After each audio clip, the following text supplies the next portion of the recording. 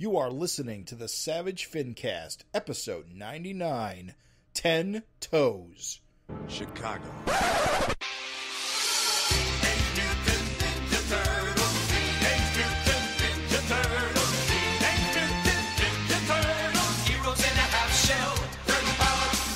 This is the Savage FINcast, the show that's feeling a bit oozy. My name is Jim Purcell. I'm Craig Olson. And I'm just a party dude. Yeah, Raven Perez. He's got a lot of energy, that Raven Perez. He's a total Mikey. He's definitely the Mikey of the group. Personally, I do machines. And that would Craig. Does that leave you just Donnie, or wait? Does that leave you as Raph or Leo? Craig's responsible, so he's definitely the Leo of this troop. He is, dude. He is a Leo. Unfun guy. That's what you're basically saying. Cool. All right. That's cool. Whatever. Sure. I'll play this little game. Guys, I think we got one shell of an episode. Grown. But, like, no joke. This is some beefy fucking... This is going to be a beefy boy. This is going to be a lot. A lot to get through. We have a lot of things to talk about. But before we even get started, because, again, this is going to be what is probably more than likely going to be our final Ninja Turtles focused episode. We had intended to do the Ninja Turtle issues as they came out with the Savage Dragon issues, but things happen the way they do, and we got behind because Savage Dragon got behind, and so we've decided to do these catch-up episodes instead. It's not ideal, but we're gonna get through them. These matter. I'm excited about this episode because this wraps up the Urban Legends with the 3 final issues, which is all brand new stuff.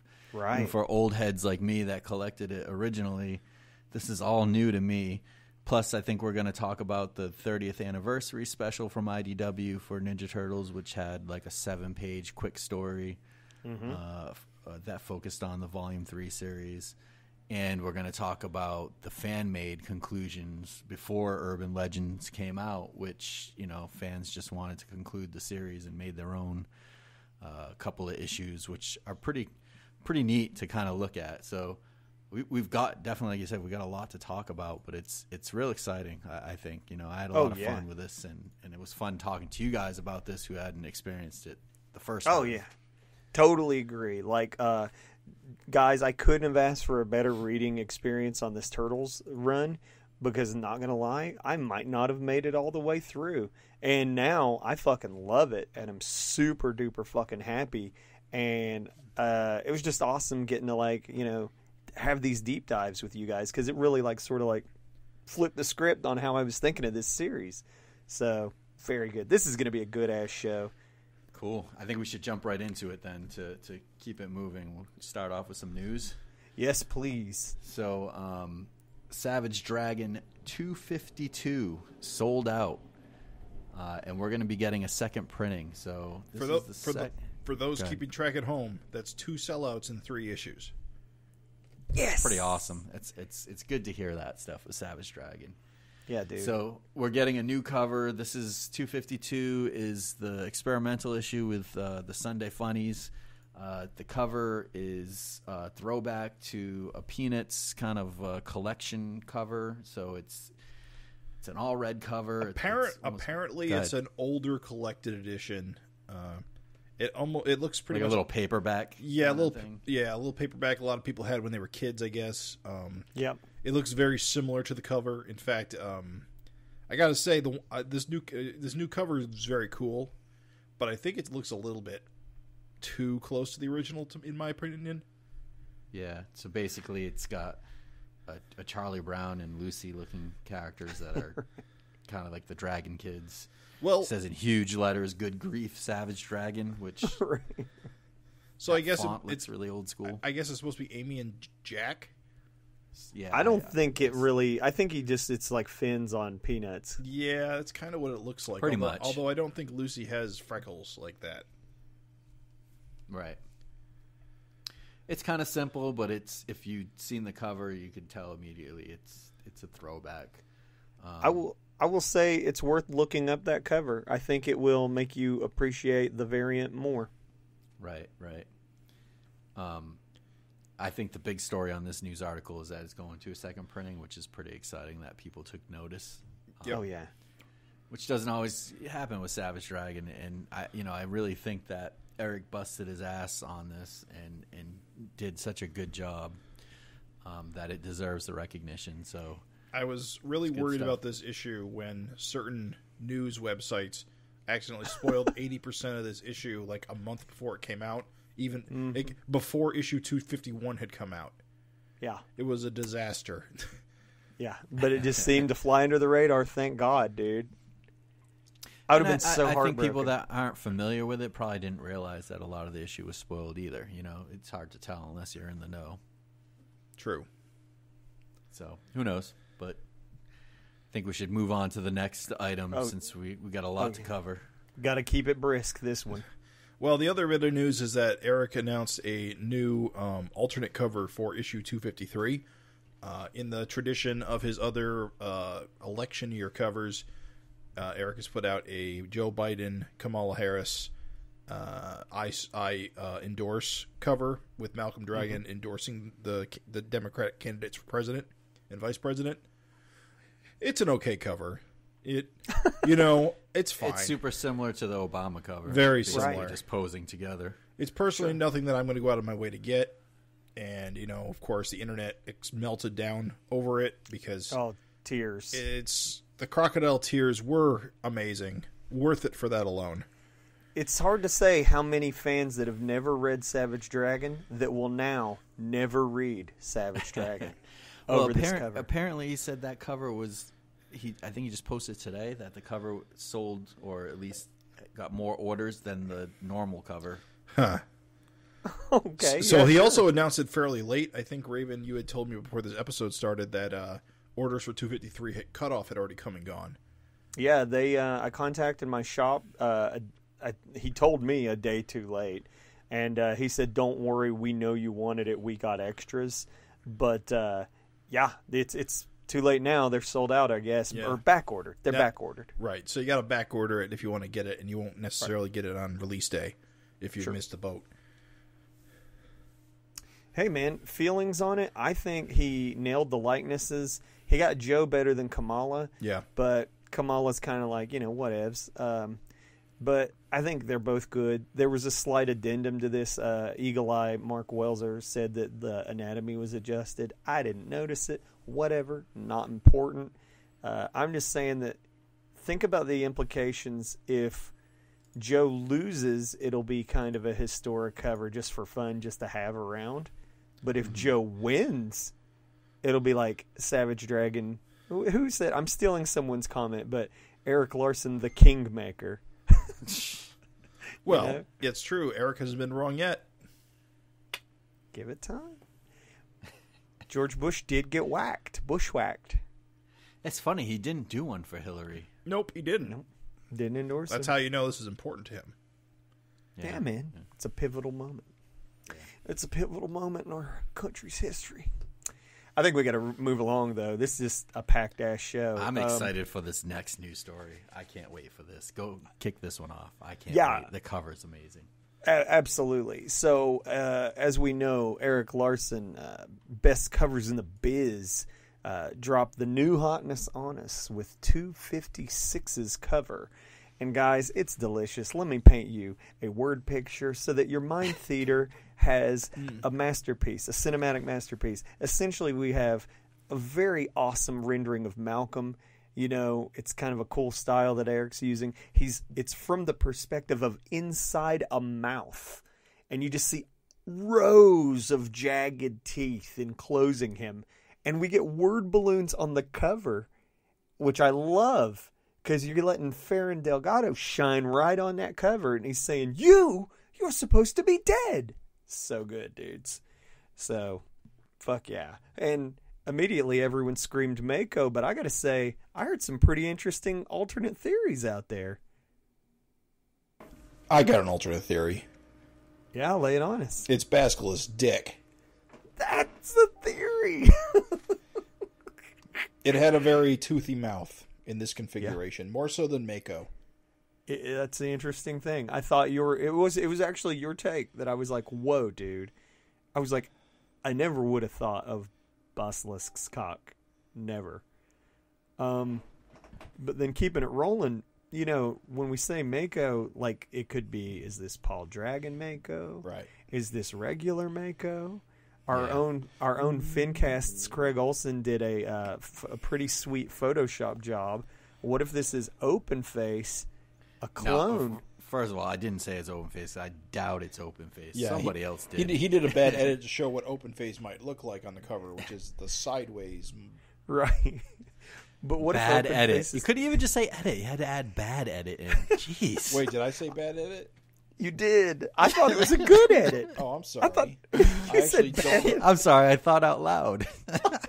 He said the quiet part loud and the Wow, loud man. part quiet. I thought it was a good edit. I guess is what's I meant funny. to say dirty. Quick and Sure. dirty. Okay, edit. we're gonna move on. No. Yeah, hurtful. I think it's Mako. I think it's Mako from Paul Dragon's universe because he was a good guy there, and I think that's a great way to bring back an awesome character that people love. And Mako in the original series, if you guys remember, was a good guy for a few issues, and it was fun. I think this could be fun. If it's not, I won't be disappointed. If it is, I'd be happy too. But guys, there is yet another. There is yet another candidate we have not listed. I know what you're gonna say. Go ahead. You know who I'm going to say. Yep. It's goddamn Shart. The Shark Dart Baby. But Shart's not dead. It has not been dead. But That's Malcolm true. doesn't know that. Yeah, and if she changes to a Whoa, shark, maybe. wait a minute. No, not Shart. No. the baby, right? The baby, dude. The baby. Wait, he doesn't. I don't think he knows anything about Barry Dragon's baby child. I don't know how to make the word balloon make sense, but dude, I'm just saying Unless there's the more baby than looks like Mako. It suddenly grows huge. Well, Right. The baby does look like Mako in the one picture we see. He's got a very large mouth. So I'm just saying there could be a few characters. It's so funny that there could be a few characters Yeah, but that could be. those characters don't make any sense with the "you're dead" part. Yeah. Mako makes sense. Basilisk Dick makes sense because they're both dead. Mm-hmm. Open Face makes more sense than Shart or Battle Dragon's kid. Not Battle Dragon. Yeah, Battle Dragon. Good memory. I mean, yeah, I don't know. It could be anything. I know. No, wait, that was Shart. Never mind.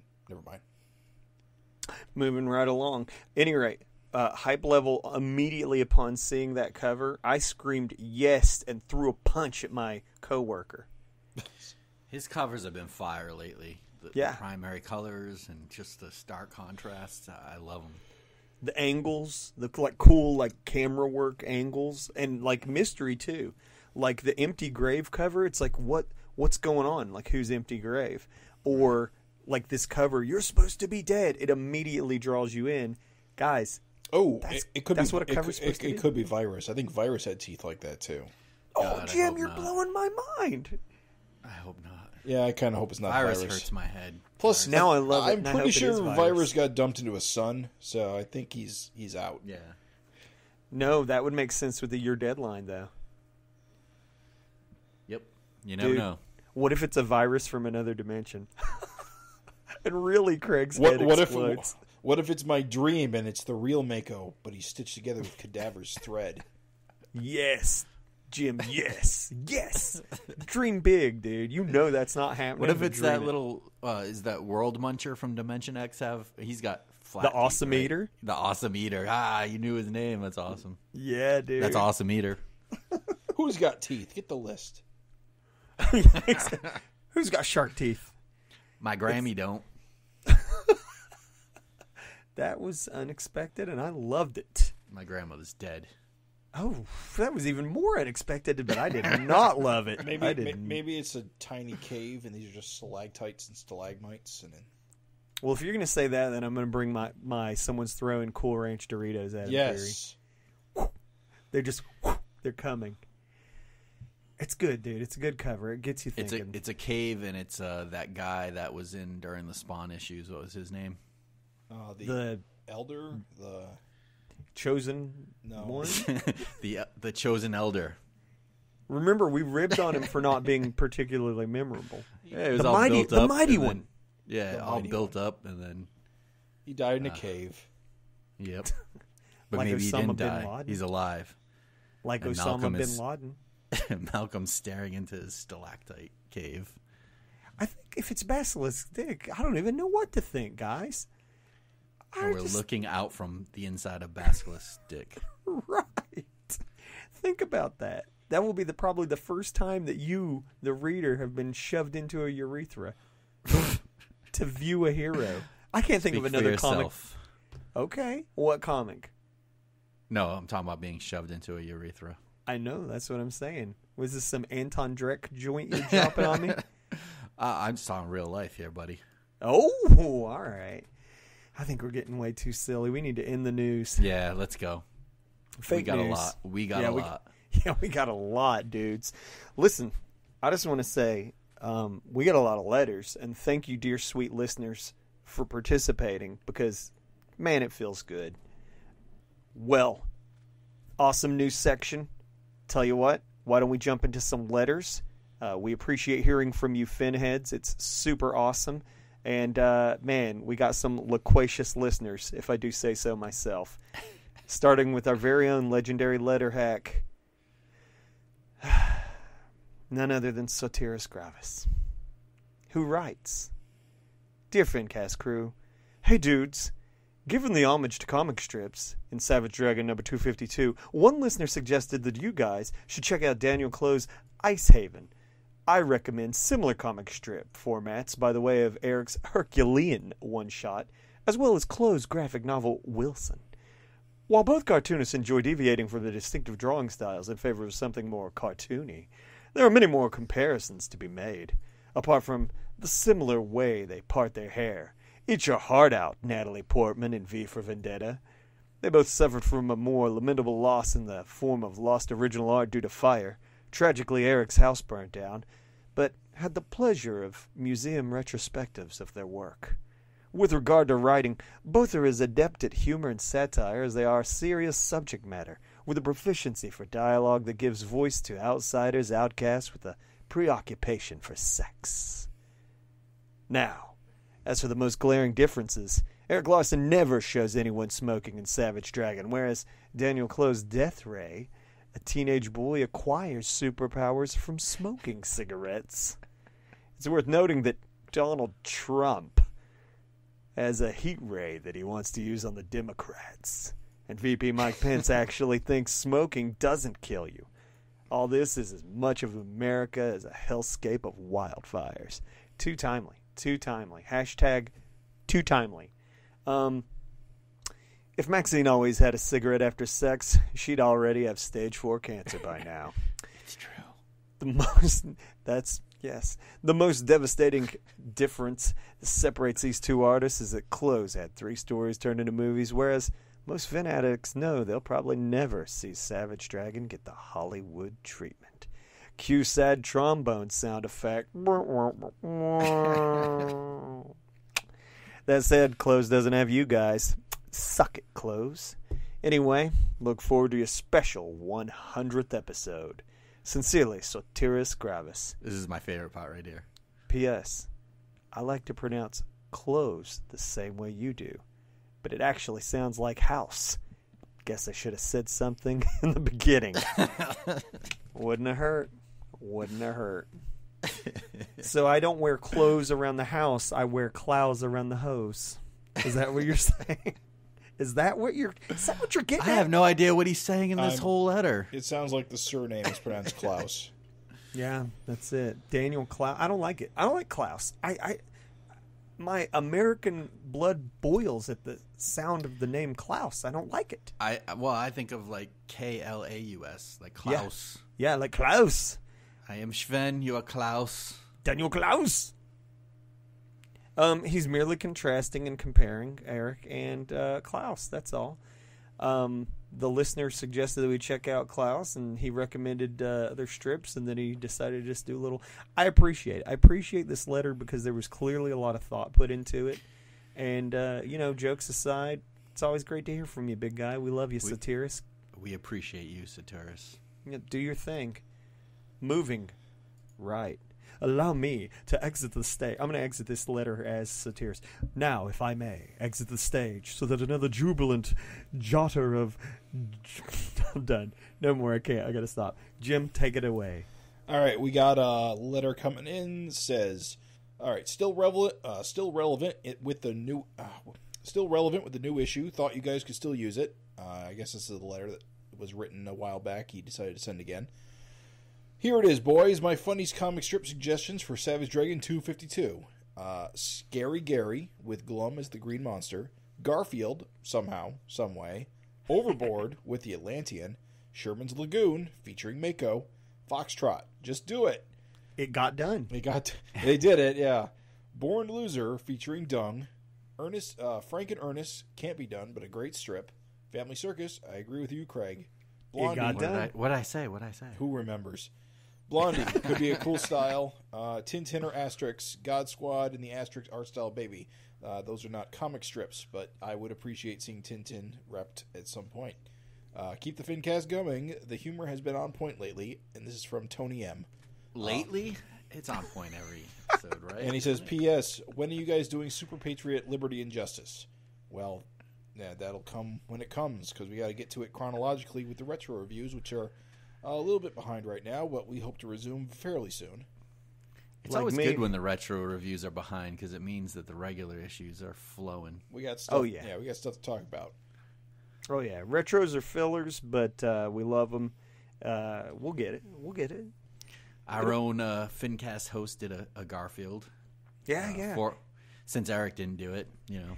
It's funny, like, I like actually that this letter got used late, because it allows us to compare and contrast Tony's guesses with what happened, right? So, like, we got a Blondie, we got a Family Circus, we got a Foxtrot. I did a Garfield. Yeah, where can people see your Garfield strip?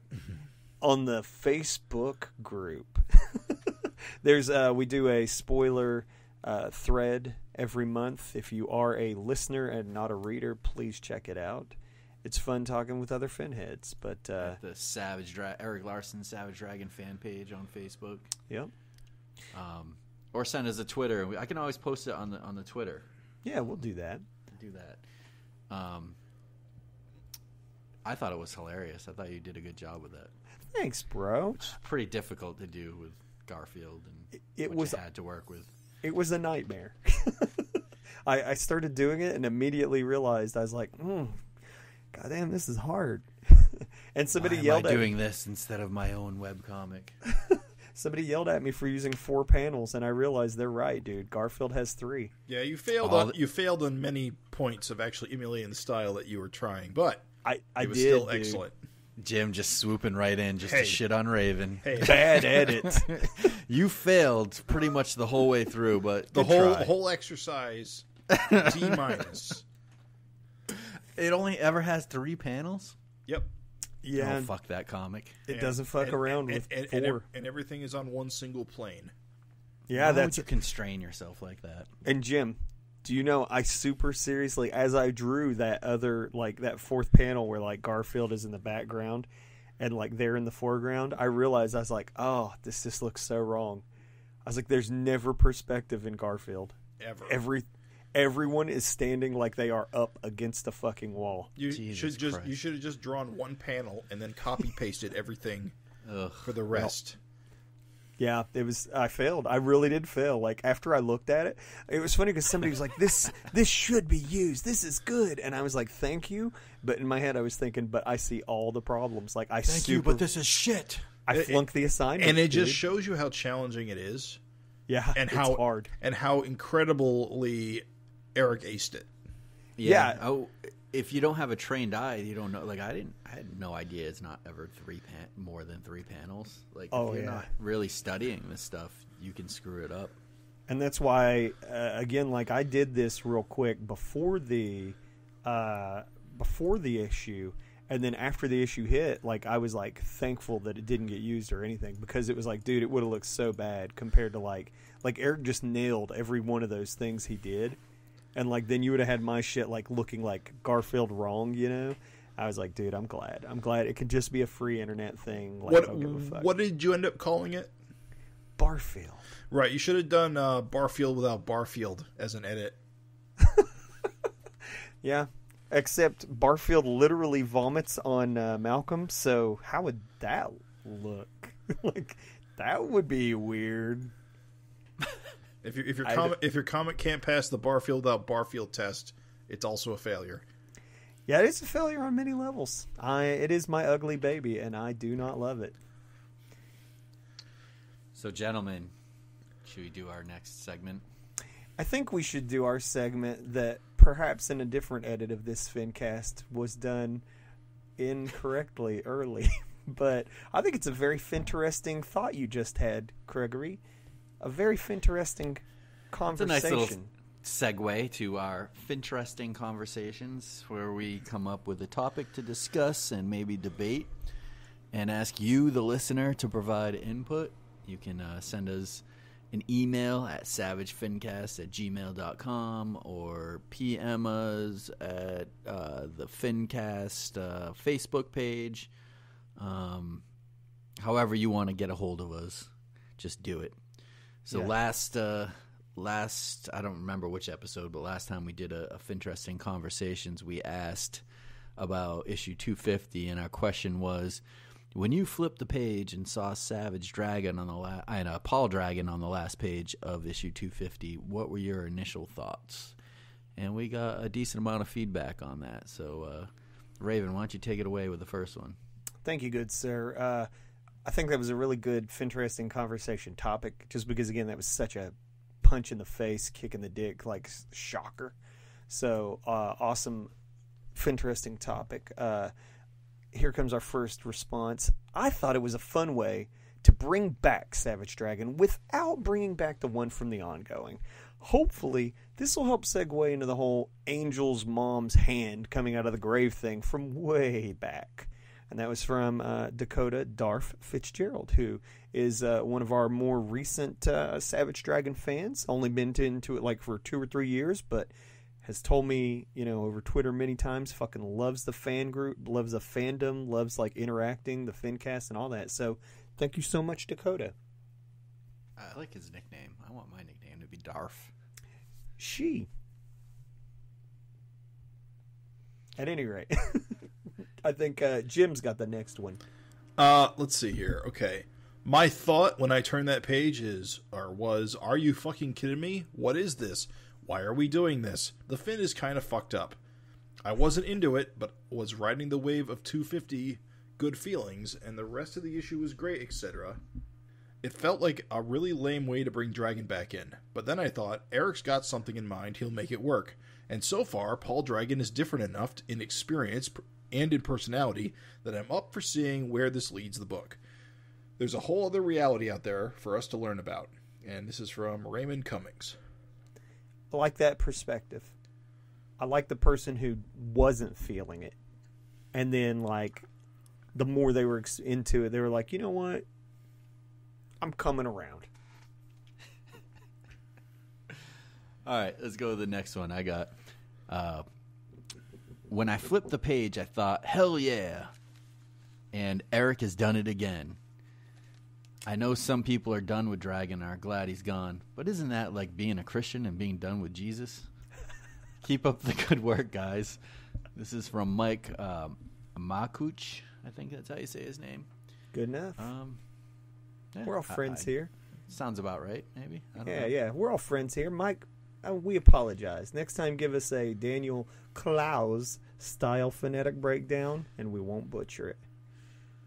Dragon has died, dragon has risen, dragon will come again. Eric has done it again! Yeah, I like that take too. I think I'm going to wrap it up with our final FINteresting Conversation reaction. I thought about Dragon getting a second chance to be a grandfather. Being a grandfather was on his mind right before he exploded in 225. Says friend of the show, Brian Henney. Yeah, that's funny, right? Yeah, like this is now Paul gets a chance to he shouldn't have died skinny. He gets a chance to be Buff Dragon, sexy Buff Dragon, who knocks the bottom out of Alex just to tell her he doesn't really even know her. and be loving to his grandkids. So, yeah, Paul's just getting to spin those wheels. I'm stoked to see where Eric goes with this. Yes. Yeah. It's incredibly awesome, I think. Yeah, it's fantastic. Thank you everybody for playing along. Thank you for your feedback. We love hearing from you. And please reach out to us for our next FINteresting conversation. Gentlemen, are you ready for a new FINteresting topic? I'm ready, dude. Sure. Why not? Are you ready to have your minds completely rocked all the way to the core? Well, here goes.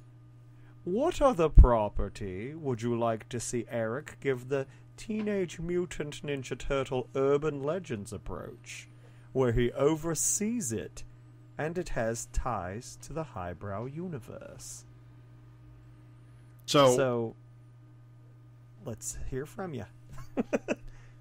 No, I was going to say, so just to clarify, this is giving something like the Ninja Turtles the same treatment as the Ninja Turtles did. Essentially, yeah, for those who... third-party property brought into the Eric Larson, Savage Dragon, highbrow fold. Right, not necessarily Eric doing it, because as we know, Gary and Frank did Urban Legends, but, Eric was highly involved, and obviously any Dragon fan feels his presence on these books. It was very much Gary and Frank's baby, but at the same time, you can also, you can't... Yeah, you had to go through Eric, I think, right? I mean, it had to pass the sniff test with Eric. He was the kind of the producer.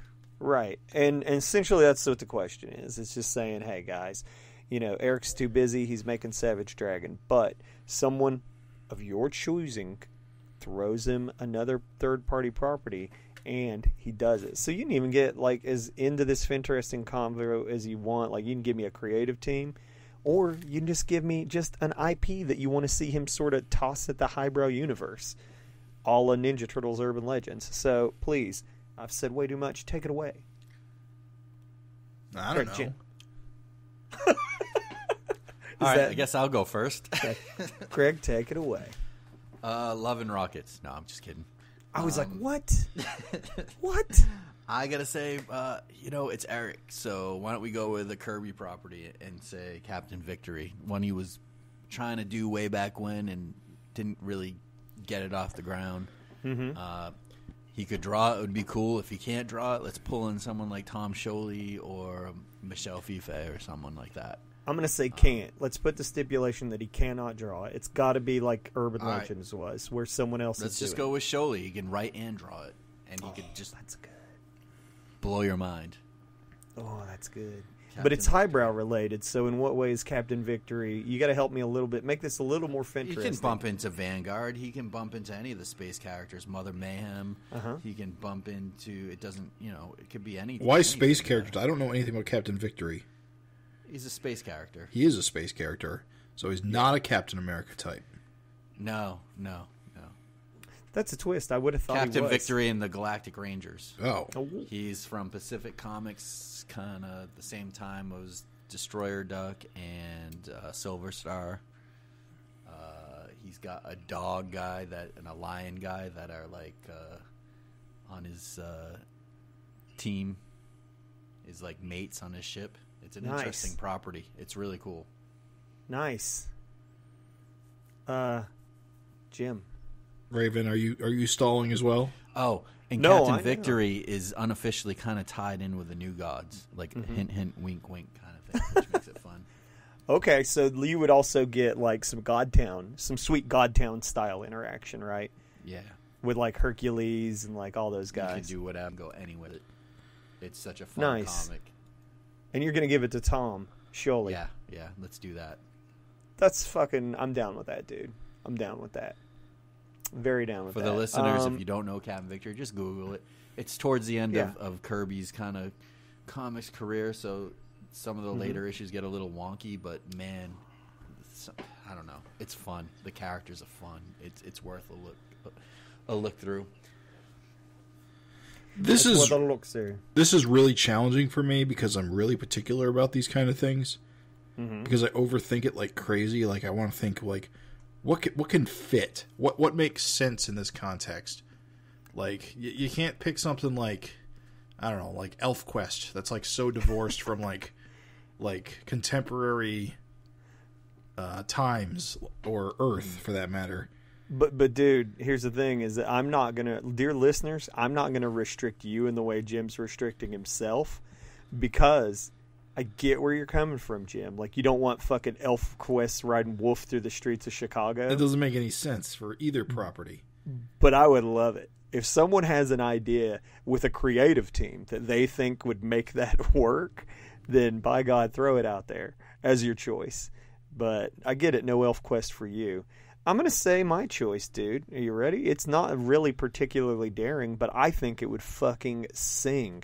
And I'm sorry it's also not particularly clever. But, like, I think that, Craig, yours was more clever. But, dude, I would love to see Eric give the Urban Legends treatment to Youngblood. Okay. He did such a good job on... Supreme. Yeah. And I think that probably a little bit of friction happened there because he wasn't maybe able to, like, see it through. So if he was a little bit more of, like, you know, Urban Legends sniff test where he was just sort of giving the okay to what was being done. But I would love to see a Youngblood book that was way deep into, like, highbrow territory. Just have Youngblood button heads with the SOS all the time because they're both government teams. Right. Yeah. Just have Youngblood, you know, just fucking stepping on people's toes because, like, they're celebrities. Like, I would love to see Eric's take on, I think there's comedic things that he could do because he's, like, funny. But again, Eric's not doing this, so what creative team would I have? If it's going to be a Youngblood book, I want, of my choice, if I'm just fucking doing this, however, again, Craig, I'm going to copy you. I'm going to get a writer-artist combo. I'm going to do that Daniel Warren Johnson that did Murder Falcon. Yeah. Good stuff. Yeah, and he's for Youngblood? Yeah, for Youngblood. That's because, certainly dude, a choice. Oh, he is a goddamn demon. He can do anything. The thing is if you haven't looked up his Twitter feed, the man can fucking do anything. Oh, and sure. so I would love to see his big fucking crazy action on a Youngblood book with, like, SOS characters and, like, you know, Universo and just fucking Glum and just all that shit. And again, Eric's just there to just be like, you know, no, that wouldn't happen. Oh, yeah. No, that's good. Just kind of like that.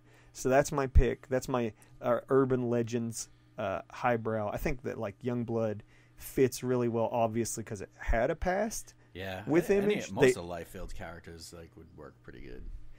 Right, and that's why I did it. Jim, it's funny that you should bring up, like, I was criticizing it. Listeners, I originally was going to do Bone, okay? Because I thought it would be fucking crazy as shit, and I was like, yeah, man. I wonder what, like, if Eric was in... Do you guys remember the Bone postcard with Dragon? I have one. Well, the stupid rat creatures are at Barbaric's wedding. Yeah. Are they? They are. That's because at the time, Bone was published at Image. Yeah. In fact, I think they show up in that Gen 13 issue that Dragon's in too. Yeah, they absolutely do, dude. I was literally what I was going to say. I know it's cheating, dude. I know that Youngblood was, like, had a shared universe anyway, but, like, I don't give a shit. Like, that's what I want. So if I was going to give... You don't care. Yes, absolutely. If I was going to do 27 issues, if I was going to do 26 issues of him overseeing something, I would love to see him oversee some highbrow. I would love to see that interplay. And I think he'd do a really good job with Youngblood, and I think Daniel Warren Johnson would blow everyone's fucking tits off. And I think you'd love it. So, Jim, you're the last. I've been asked Dragon this entire time because this is a very hard question for me. Faust. Mm-hmm. My first gut choice was Power Rangers. Go with it, dude. But I'm going to revise that and say Godzilla. Gojira. Nice. Yes, Eric Larson approved Godzilla comics. That's what I'm for. Godzilla can attacking the Shogun Chicago. Warriors show up? Yes. Well, no, they're owned by Marvel, so You have to come up with your own giant robot team to fight Godzilla. Are we doing all Toho? But think about, basically the entire Godzilla lineup. But all of Toho. But imagine it, Eric Larson coming up with stories about giant monsters fighting superheroes, and maybe giant robots and stuff. And remember, it's in the highbrow universe as well. Well, here's another cool tie-in. Eric loves Herb Trimpe, and Herb Trimpe did at least issue 1 of Godzilla for Marvel, if not more issues. Nice. Did he? I didn't know that. I didn't know he did the first issue or one issue. I think he did more than the first issue. I think he did a bunch, but yeah. That is a sweet drop. So we can Google it, I'm sure. Just do Herb Trimp Godzilla. Oh, dude, that is good. And it would be fun to have Dragon sock Godzilla at least once, or Malcolm rather, or Jim. Good. Oh, sorry. I was just gonna say I think that's a better pick than you think, because there's to me Martian Shrink Ray fun you can have. Sure. Giant Osama. Yes, dude. Craig, I didn't even think about that. That's fucking awesome. Giant Bin Laden versus Godzilla. Fucking A. Mauve Wolfman. Big Mummy. Oh, dude. Universo. I know. The Grox. Right? Yeah. There's all those creatures from the Earth that would make perfect little things to attack the demons. And when they're giant Craig, sorry. We're finishing each other's sandwiches, dude. That's exactly what I was going to say. They were giant demonoids. It's awesome. All right, who's your creative team? Yeah. I don't have one. I don't think that far. That is too hard for me. I'll say it for you, James Stocco. Keith Giffen yes. and what? Who did you just say? I said Stocco. Yeah, Stocco. Which is a cheat because he did some Godzilla. He did stuff. the best Godzilla comics. You're right. Yep, I'm a cheater. Ooh, or Art Adams. Yeah. No, you can't get Art Adams to do interiors. Stop fantasizing. Gotta be realistic, man. With these FINteresting answers. Yes. Gotta live in the realm of reality, or else. You're right. How is it a challenge if you don't work within limitations? You're Jeff right. Darrow. You're right. Yeah. Oh, dude. Fucking A. Can you imagine Jeff Darrow drawing fucking just a demonoid, just a Godzilla just blasting a big dick off a demonoid? You just have to look at Rusty and Big Guy, basically. But pretty much. Guys, I think that was meaty as hell. I loved it. Yeah, so I want to hear what the listeners have to say. Please. Yeah. Send us your answers to this FINteresting conversation to savagefincast@gmail.com. Of course, you can find us at savagefincast.com. Leave a comment on our any episode, or find us on YouTube, on our Savage FINcast YouTube channel. So what time is it, guys?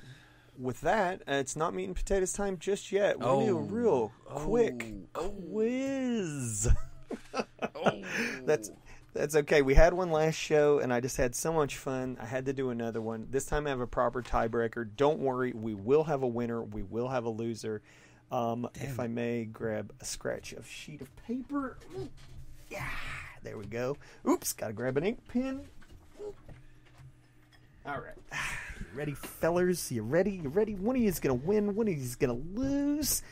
I call this quiz show. It's going to go real quick, okay? What's at stake here? I think the loser has to write a haiku about Maxine's fetishes. No, it's okay. I pass. Okay. Come on. You got to be a good sport. I can't write a regular haiku. Well, the loser has to write a poem about Maxine's fetishes.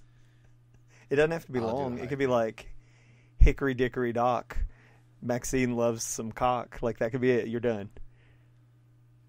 How's it sound? Do you accept these stakes, contestants? I guess. So the fact that you realize the fact that you don't want to do it makes it more appealing, right? All right, this is not a contest of speed, gentlemen. You do not need buzzers. I call this quiz Teenage Mutant Number Turtles. All you have to do, I'm going to ask you a question, and you simply give me the number you think it is, and whoever is closest wins. Wait, so repeat that one more time for me and the listener. For you and the listener, here really it goes. Just for me, because I wasn't listening. That's okay. So, Teenage Mutant Number Turtles. Basically, I'm going to ask a question. You've got 10 seconds, and then I'm going to stop and ask both of you what your number is to respond to my question. And whoever's closer gets the point. So it's not a thing where you buzz in first or anything like that? Not speed. Okay. No speed needed. Okay. It's kind of like how last time you both got to just say it. We're limited to 10 seconds because I don't want you to be able to Google it, and I don't want you to be able to think too much. Okay? I would never cheat. And by the way, I don't expect you, before we go into this, listeners, I don't expect anyone to know these. This is just about a crazy question. And then it's also kind of a way to give you guys trivia in a fun way. And it's about whoever gets closest. So don't even worry about it. Just do your best, all right? You got it? You got it? All right. We ready? All right. Get ready. Question number 1. There's just 10 of them. It'll go real quick. How many episodes of the original 1987 Teenage Mutant Ninja Turtle show were there? You got 10 seconds to think of your answer. 187. Whoever gets closest. Is it like 187? Right, if you go over, you lose? Yeah. Just wait. Just wait. Yeah, it doesn't matter. It's whoever's closest. All right. 187. Thank you. All right. What's your guess, Craig? 240. 187 was way closer. There were 193. They aired between 1987 and 1996 across 10 seasons. Jim gets the point. All right, next question. Along those lines, how many episodes did the newest cartoon, Rise of the Teenage Mutant Ninja Turtles, how many episodes did it last? Wait, you got 10 seconds. Was it canceled? Yeah, it just did canceled, but not important. How many episodes? It does matter, because if there's more episodes coming. Well, it canceled, so... I didn't realize it canceled. That sucks.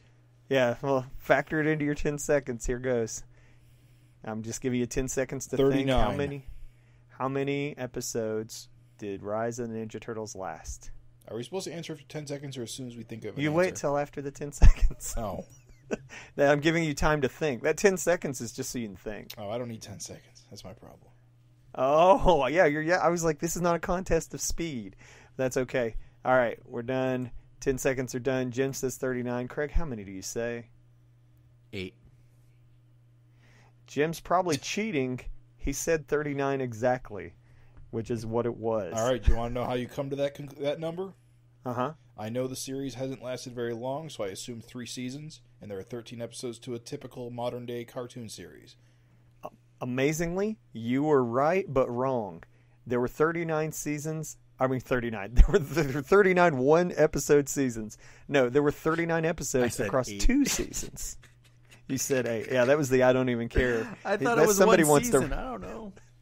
Somebody wants to write a dirty poem is all I heard when I heard that. All right, next question. We're keeping it rolling, keeping it tight. How much did the original Teenage Mutant Ninja Turtles live-action film gross? Gross. The first one? What was the final take home? The Jim Henson puppets. You got 10 seconds to think. I don't even This is the Jim Henson puppets. No, it's just a guess, dude. You're just guessing. How much did it gross? Jim goes first on this one. It doesn't even matter. All right, it has been 10 seconds. Jim, what do you think? 200 million. All right. So, Craig, what do you think? 180 million. All right. Jim is fucking cheating because it was 202 million. So Jim is fucking Maybe I cheating. just know how... I think I'm writing this fucking poem, ain't I? Maybe I just know how much media costs. I think you're a cheater. I don't cheat about this. I'm an expert. I'm a scientist. Maybe I just know how many cartoons there are in a season because I watch too many goddamn cartoons instead of doing real shit in the real world. Yeah, pretty much.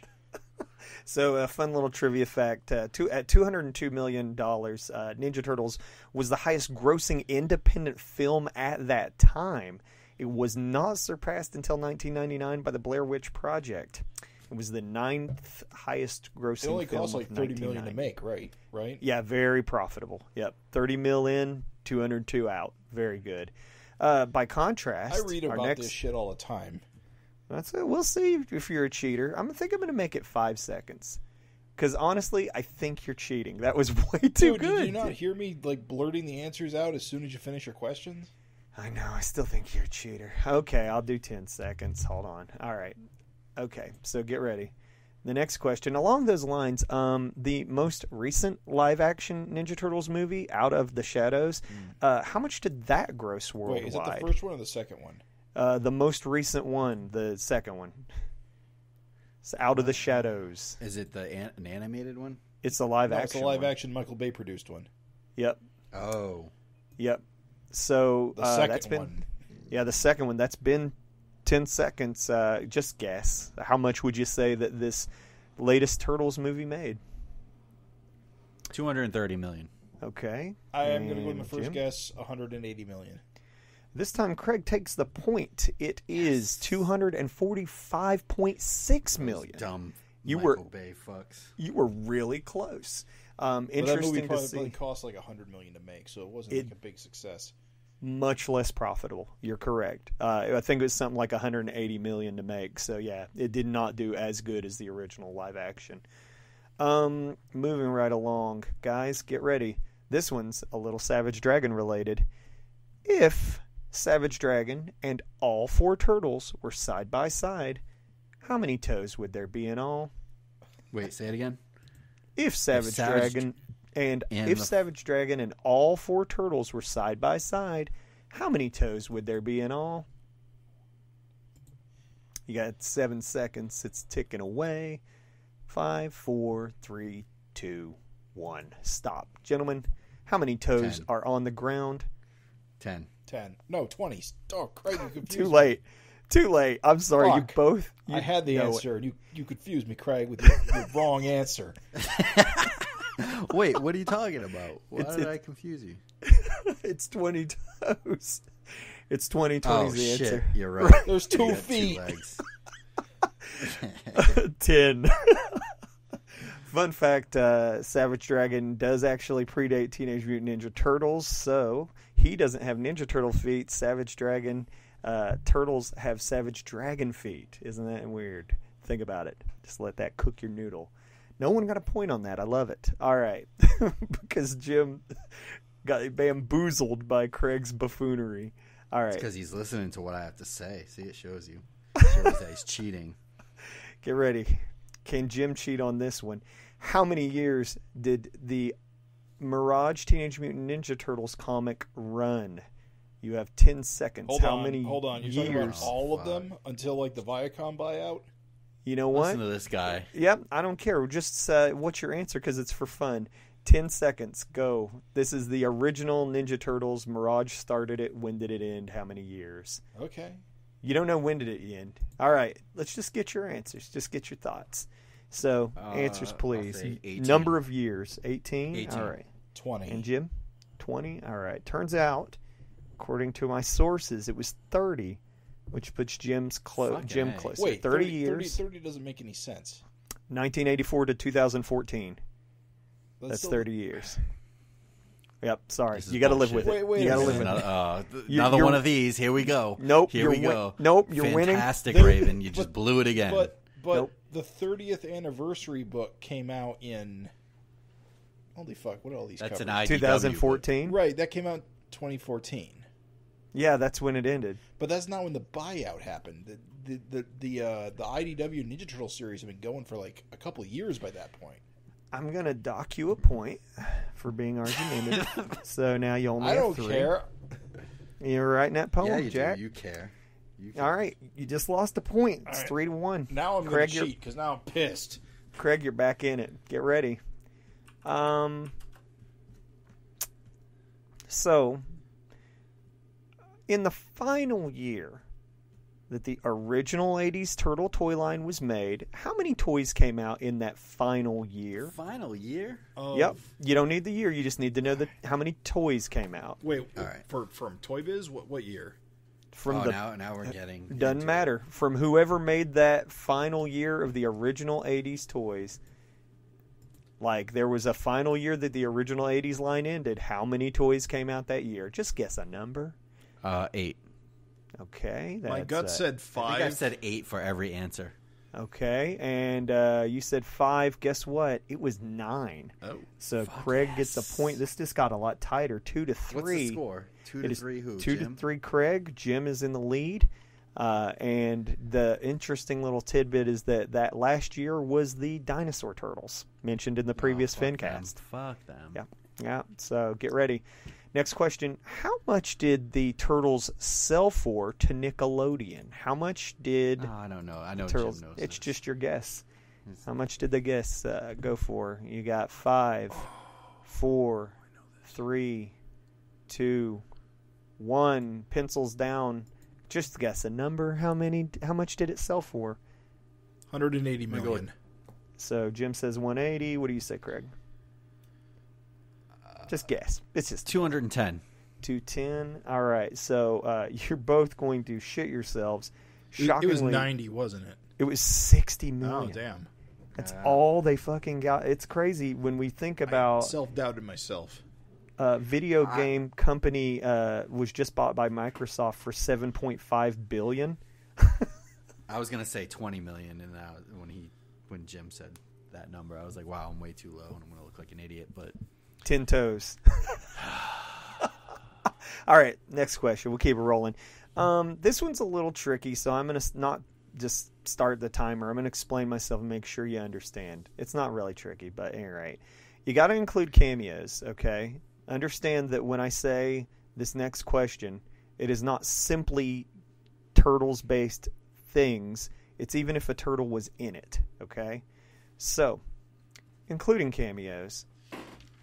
How many Teenage Mutant Ninja Turtle video games are there? Oh, fuck off with the video Nice. games. Yeah. You said master. Did you say including cameos? Yeah, that means Mortal Kombat counts. Oh, How many listed. games? So across That's all easy. systems? Yeah, just guess. Oh, that's easy. Just guess. All right, it has been Guy. 10 seconds. That's Pencils easy. down. Give me an answer. Just a number. Just throw it out. 18. How many? 18 says Craig. 18's a good guess. I'm going to say 15. 15. Jim, you're on the money. You are both wrong by 45 was what it was, but that puts Craig closest. 45? Yeah, there were 45. Well, I guess that wasn't easy. I guess I didn't think about, Little bit of trivia, okay? The first game was on the NES in May 12th, 1989, showing up in the Famicom in Japan. Came out in June, not long after in America. There's 4 NES games. Right? The most recent game was released just last year in August. Yeah. So, yeah, Turtles, they're cranking out those There's games, probably man. a bunch of Game Boy and Game Boy Advance There's ones I wasn't thinking that- of. Jim, that's exactly Do the what Tiger it is, Electronic games Shame count? on you. Yeah, any kind of... Well, no, it's got to be games, like not Tiger. But so, no, we're not getting in that woods, but it doesn't matter. All right, it's all for fun. This game What's is the still score? very What's tight. the score? What's the score? Craig 3, Jim 4. Guys, we're closing in. Tying it up. I'm tying it We're up almost right here. done, all right? Tying it We're up almost right here. done. We're very close. Tying it up. I like how he Tying calls it these up. quick games. Yeah, this is the Yeah, last question. as- We're done. We're at Last the end. question. I could tie it up. What if I tie it up? I have a It's not the tiebreaker. Last question. This is I have a bullshit. tiebreaker. It's lies. If you tie it up, I am going to tie it up right here. all right. So when you Not tie it if. up, I have a tiebreaker. All right. Okay, just So making sure. Get ready. Here we go. All right. Remembering that you still have 10 seconds, so no big deal. We don't have to get ready. How many in the final? Excuse me, not final. What the fuck am I talking about? How many Teenage Mutant Ninja Turtle toys were in the entire line that was started in the 80s? Holy shit. Yep. Yeah, it was a lot. So, feel free to guess a big number here. But how many toys overall was the original 80s toy line composed of? And you got 3, 2... Wait, the original 80s or from 80s till now? How many? Not 80s till now. The initial Playmates run. The initial toy run. Yeah, the one that ended in dinosaurs. So, all right, pencils down. This is just a guess, folks. So, how many toys would you guess they had? 1,200. All right, so that's 1,200 from Jim. Craig, how many would you say? 420. 420. Surprise, Craig. You did tie it up. Motherfucker, I told you. 382 figures came out in all. I told you. Wow, there feel like a lot more. Yeah, dude, goddamn, it was This nuts. has got nothing to do with feelings. As a little bit of a trivia, they actually apparently only didn't release 16. I'm only an expert at comics and shows. Action figures are a mystery to me. That's why this is Teenage Mutant Number Turtles, baby. But get ready for this tiebreaker. I think this is where it's going to go down. So, tiebreaker question, and this is for the championship here. This is for the pervy poem. How many levels were in the Teenage Mutant Ninja Turtle arcade game, Turtles in Time? Oh, man. 10 seconds, starting now. 9, 8, 7, 6, 5, 4, 3, 2, 1. Pencils down. Please give me your best guesses, I gotta go gentlemen. with 6. Craig says 6. Jim, what do you say? 7. With only 1 point difference, the winner is Jim. They Bullshit. had 10 How many levels. questions are you going to ask about video games with Mr. fucking genius video game guy next to me? Hey, I thought it Bullshit. was 7. I was way off. Why don't you ask some music fucking questions? That's true. Yeah, Who composed a score to... Yeah. So I guess Jim wins. Craig, you're writing that dirty poem. Oh, to All right, clarify... give me. Go ahead. To clarify, All right, let's clarify to this. clarify my irrational anger about that Uh-huh. number of years Mirage question was the Ninja Turtle buyout by Viacom was actually in 2009, Uh-huh. but Lariat, of course, had the right to keep making Mirage Turtles for indefinitely, and the last one he released was in 2014, which was the 30th anniversary. So as Mirage, as a Mirage-produced comic, like Yes. according to Wikipedia, Yes. that's why that 2014 made it 30 years. You got me again, Raven. Yup. Sorry, but you still came out smelling like roses, even though you fell in the shit. So Yeah, it's all okay. good. Video Craig, games. I'll expect that poem to be 60% posted. of my questions will be about video games. Were they? Was that the number? You're very bad at numbers, Yes. apparently. Yes. Because it was not 60. Yes. All right, I got your fucking poem right here. All right. Oh, You no. ready? I don't want it. You I ready? don't want it no, right now. I'm going to give it right here. Give it. Okay. It's going to be the greatest haiku about Savage Dragon. What is it? What does it have to be? What's It the has to term? be about Maxine Maxine's- sexual exploits. Yeah. Okay, ready? Yeah, I'm listening. You ready? Yeah. Can I get a drum roll or something? Okay, here we go. Maxine likes green cock. State Fair zucchini, if you please. Dragon chowder blast. Yeah, I can't do that. I'm real bad at haikus. See, you're way more of an expert at haikus than me, Craig.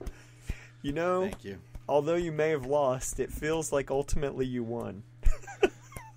Thank you. That was. I don't even know how many syllables that's supposed to be. Can I just say 575, right? 575. Is that how it works? a tear? You brought a tear to my eye. That was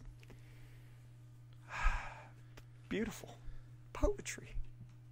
There you go. Wow. I do commissions, haiku commissions. Just hit me up on Twitter. I look forward to your burgeoning career as an erotic haikuist.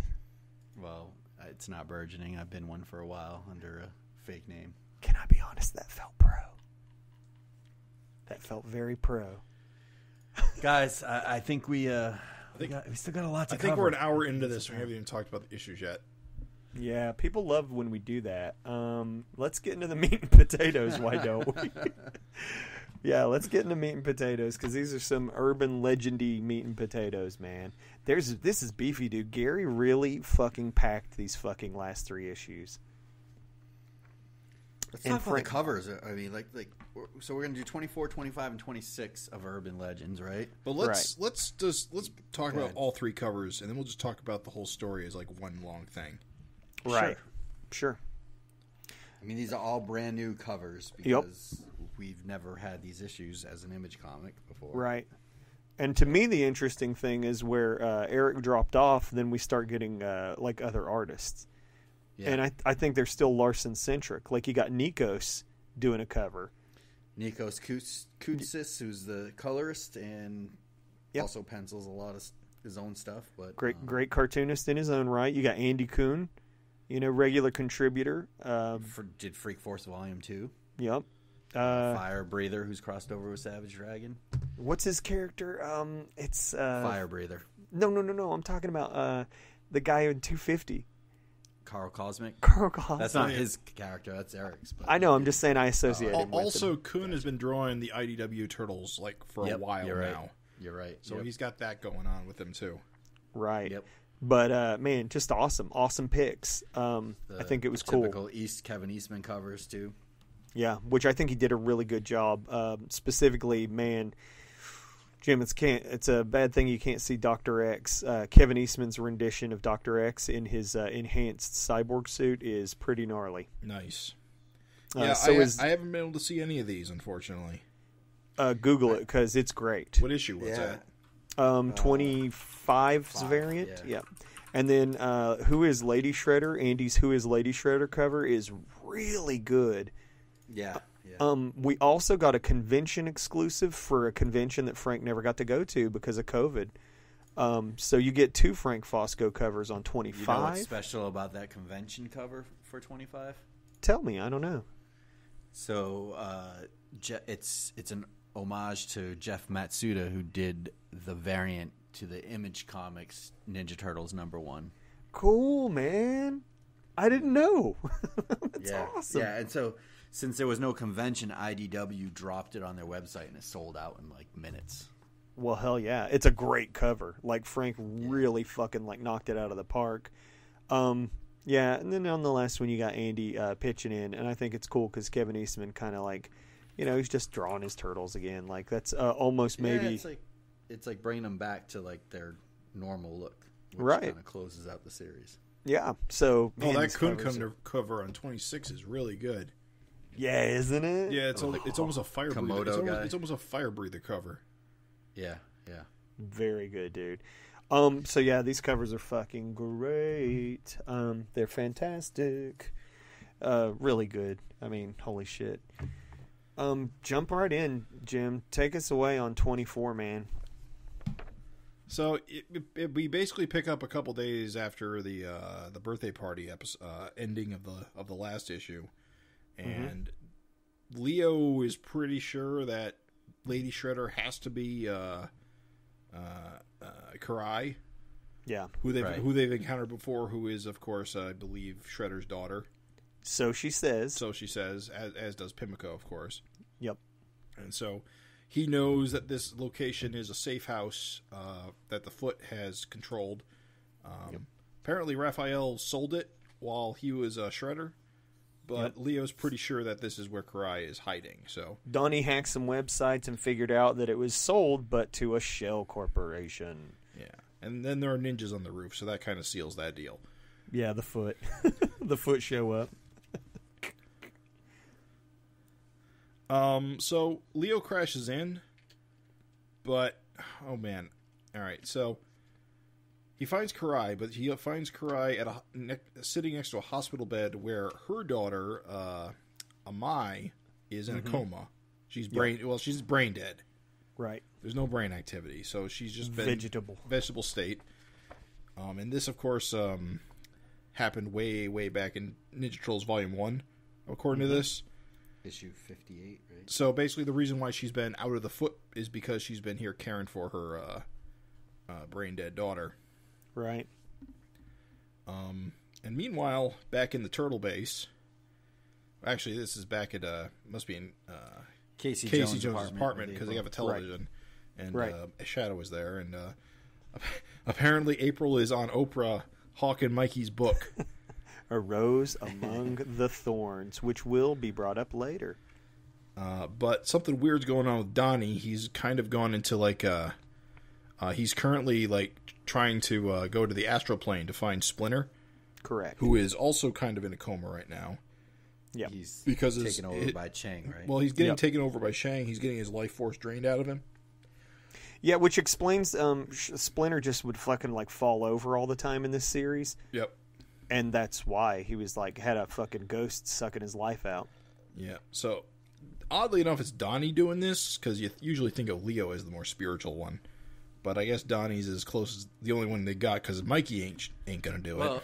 don't forget, Donnie in this whole series was trapped in the astral plane for a while when the cyborg took over his body. Remember, the cyborg kept saying Donnie's dead. Oh, that makes sense.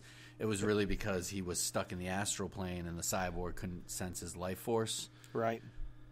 So throughout this whole series, he's been kind of stuck there. So he's kind of an expert, I think, in it now too. They're all scared of it anyway. None of them like it. But Donnie's in the astral plane, and he finds Splinter, but he also finds that Chang has taken over Splinter's, basically controlling Splinter's astral form. So Donnie tries to punch him out of Splinter, but that doesn't work as well as he'd hope. But meanwhile, back in the real world, some of the nanomachines of his mechanical body get latched onto Shadow, and she can't get it off. So Dr. X here comes up with a quick solution to set off like an EMP burst. Right. Which disables all electronics in the entire block, including Dr. X's his own cybernetic suit, but also Donnie. Mm-hmm. In fact, it's his little Ultram suit. Yeah, his Ultram suit. Yeah. But Donnie's cyborg parts are also rendered inert and start to like fall off of him. Right, and he's freaking out because he has believed that they were keeping him alive. He can't move. Yeah, he thinks he might die. Yeah, because the armor apparently is dying. So, but then we cut back to Karai and Leo, and Pimiko comes in. And okay, let's see if I can get this straight. It's tricky, dude. These are densely packed moments. Sorry, I'm trying to remind myself because Karai, I guess. Anyway, either of you make any sense of this? Yeah, go for it, Craig. Jump in there because I struggle a little bit. Pimiko or Karai, so. Basically, Pimiko is kind of like the bastard daughter of Shredder. And they reference Big Bang number 10. And this is kind of Karai just being like, you're just like your dad, pride, greed, rage. You have a lot to learn.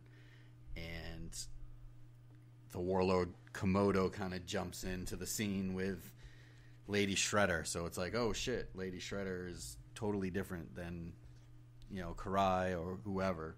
Right. And so they kind of go through the rundown on Pimiko and her origin. And basically it turns out her mother, Pimiko's mother, is a character called Headhunter, who I think only shows up in Big Bang number 10, the Kid Galahad issue.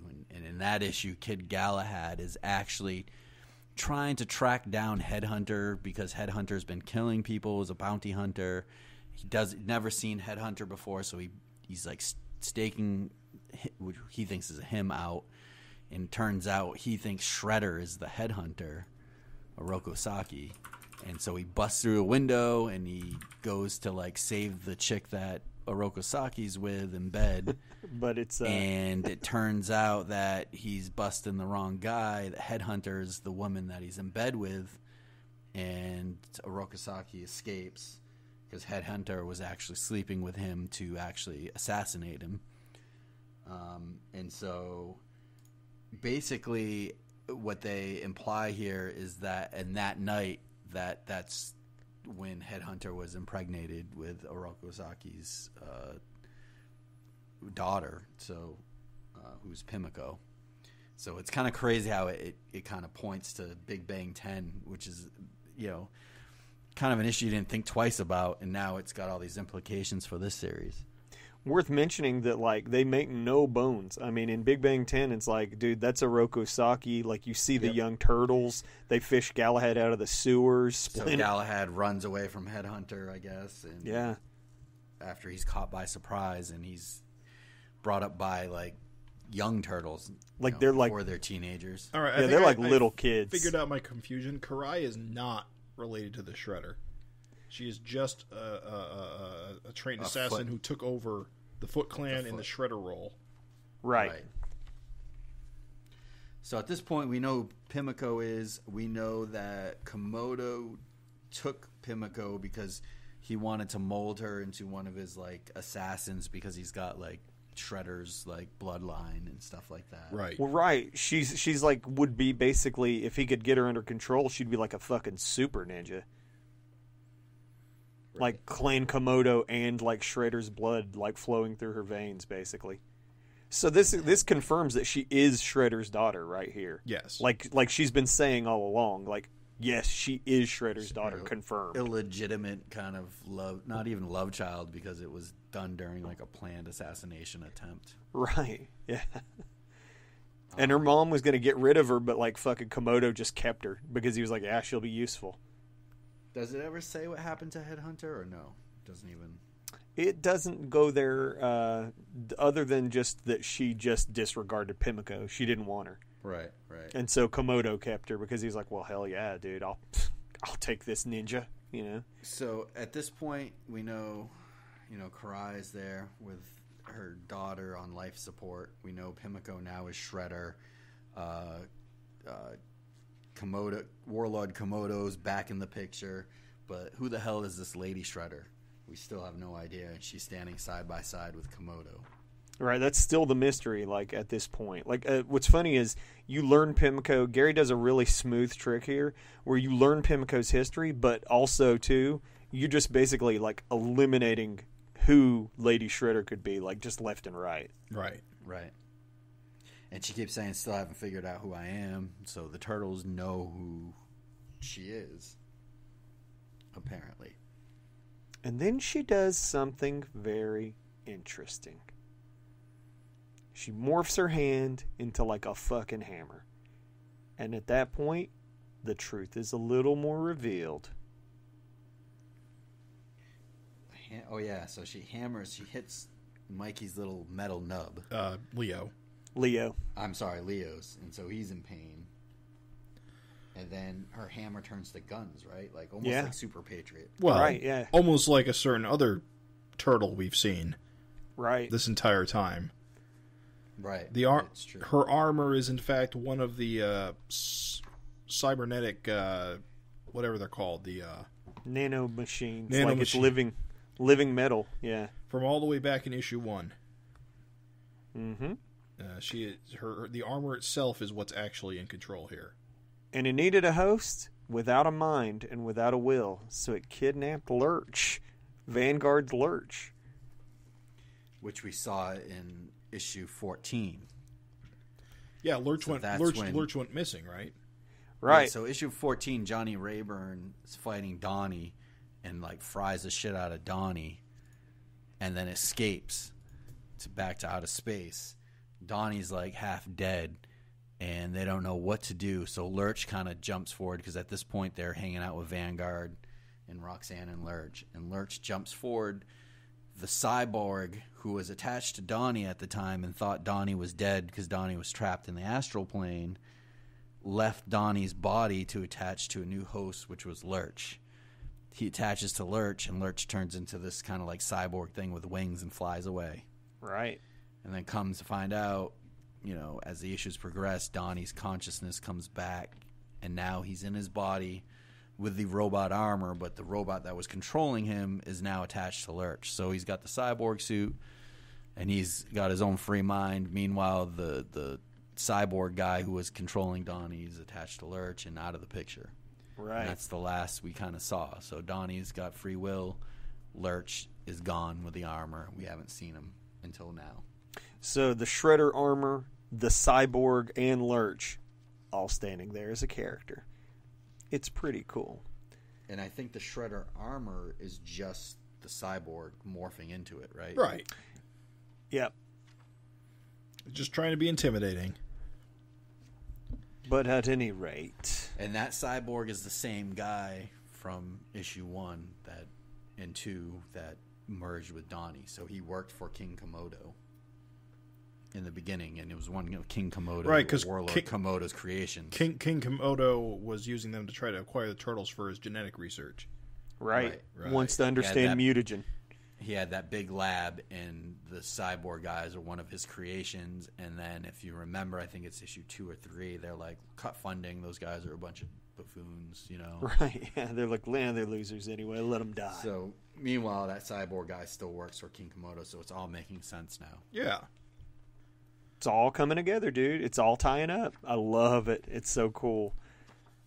So back in the apartment, Donnie's in a bad way. His suit is continuing to fall off of him because the armor is dead. And Dr. X is saying basically that the armor has actually hasn't been just keeping him alive. It's been preventing his body from healing. Right. And that, in fact, underneath the armor, there is like his shell has been growing back this entire time. Mm-hmm. There's signs of that happening. But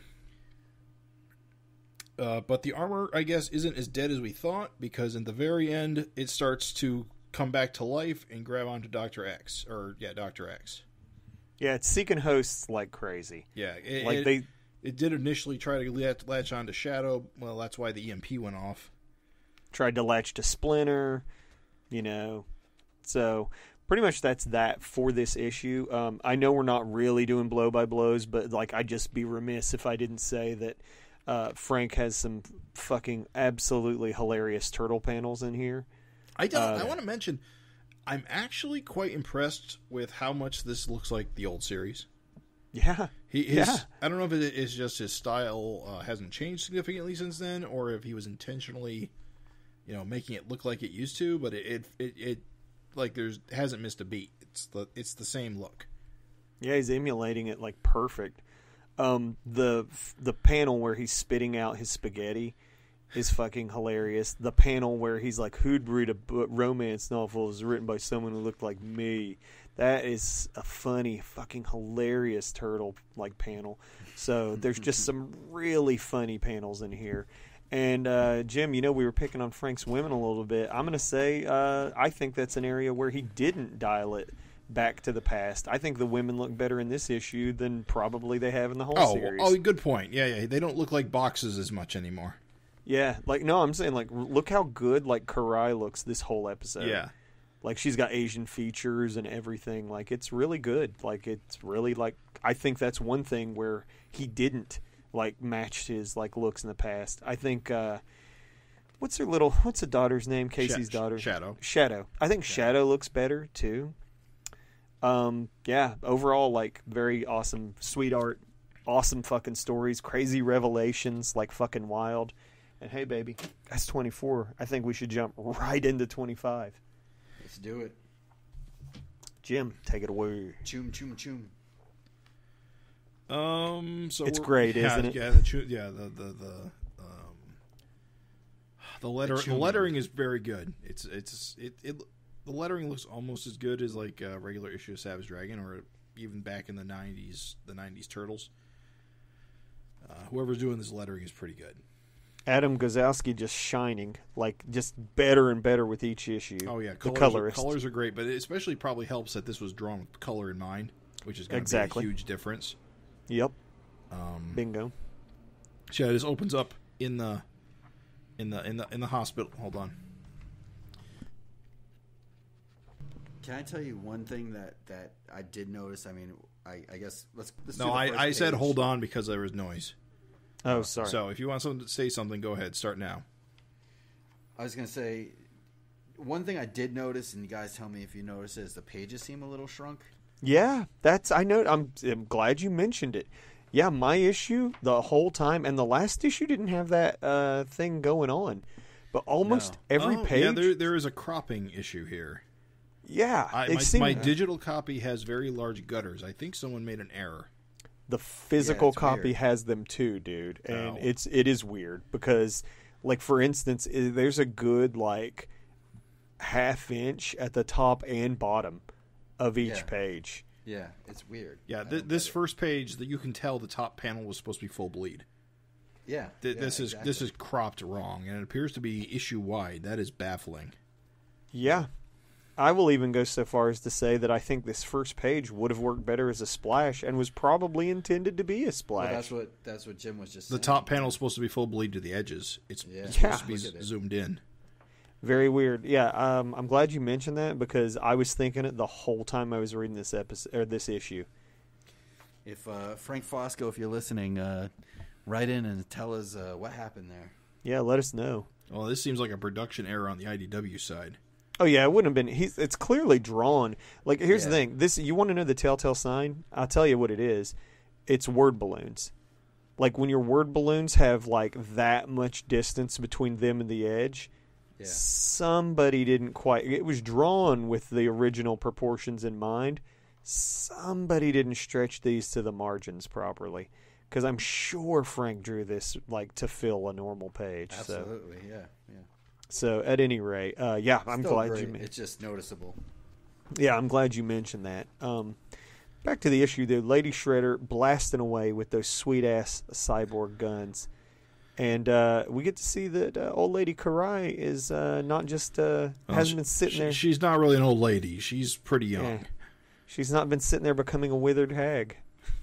Yeah, she's pissed because Lady Shredder is shooting bullets in her daughter's hospital room. Right.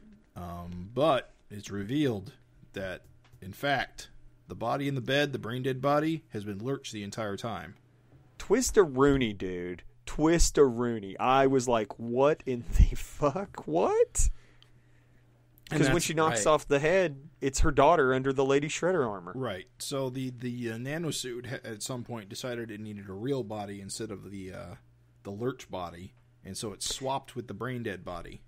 Yeah, Lurch's and then DNA. They drugged up Lurch. Yeah, Lurch's DNA was a problem. It was building an immunity to the nanomachines. Right. Because it's alien technology, so that makes sense.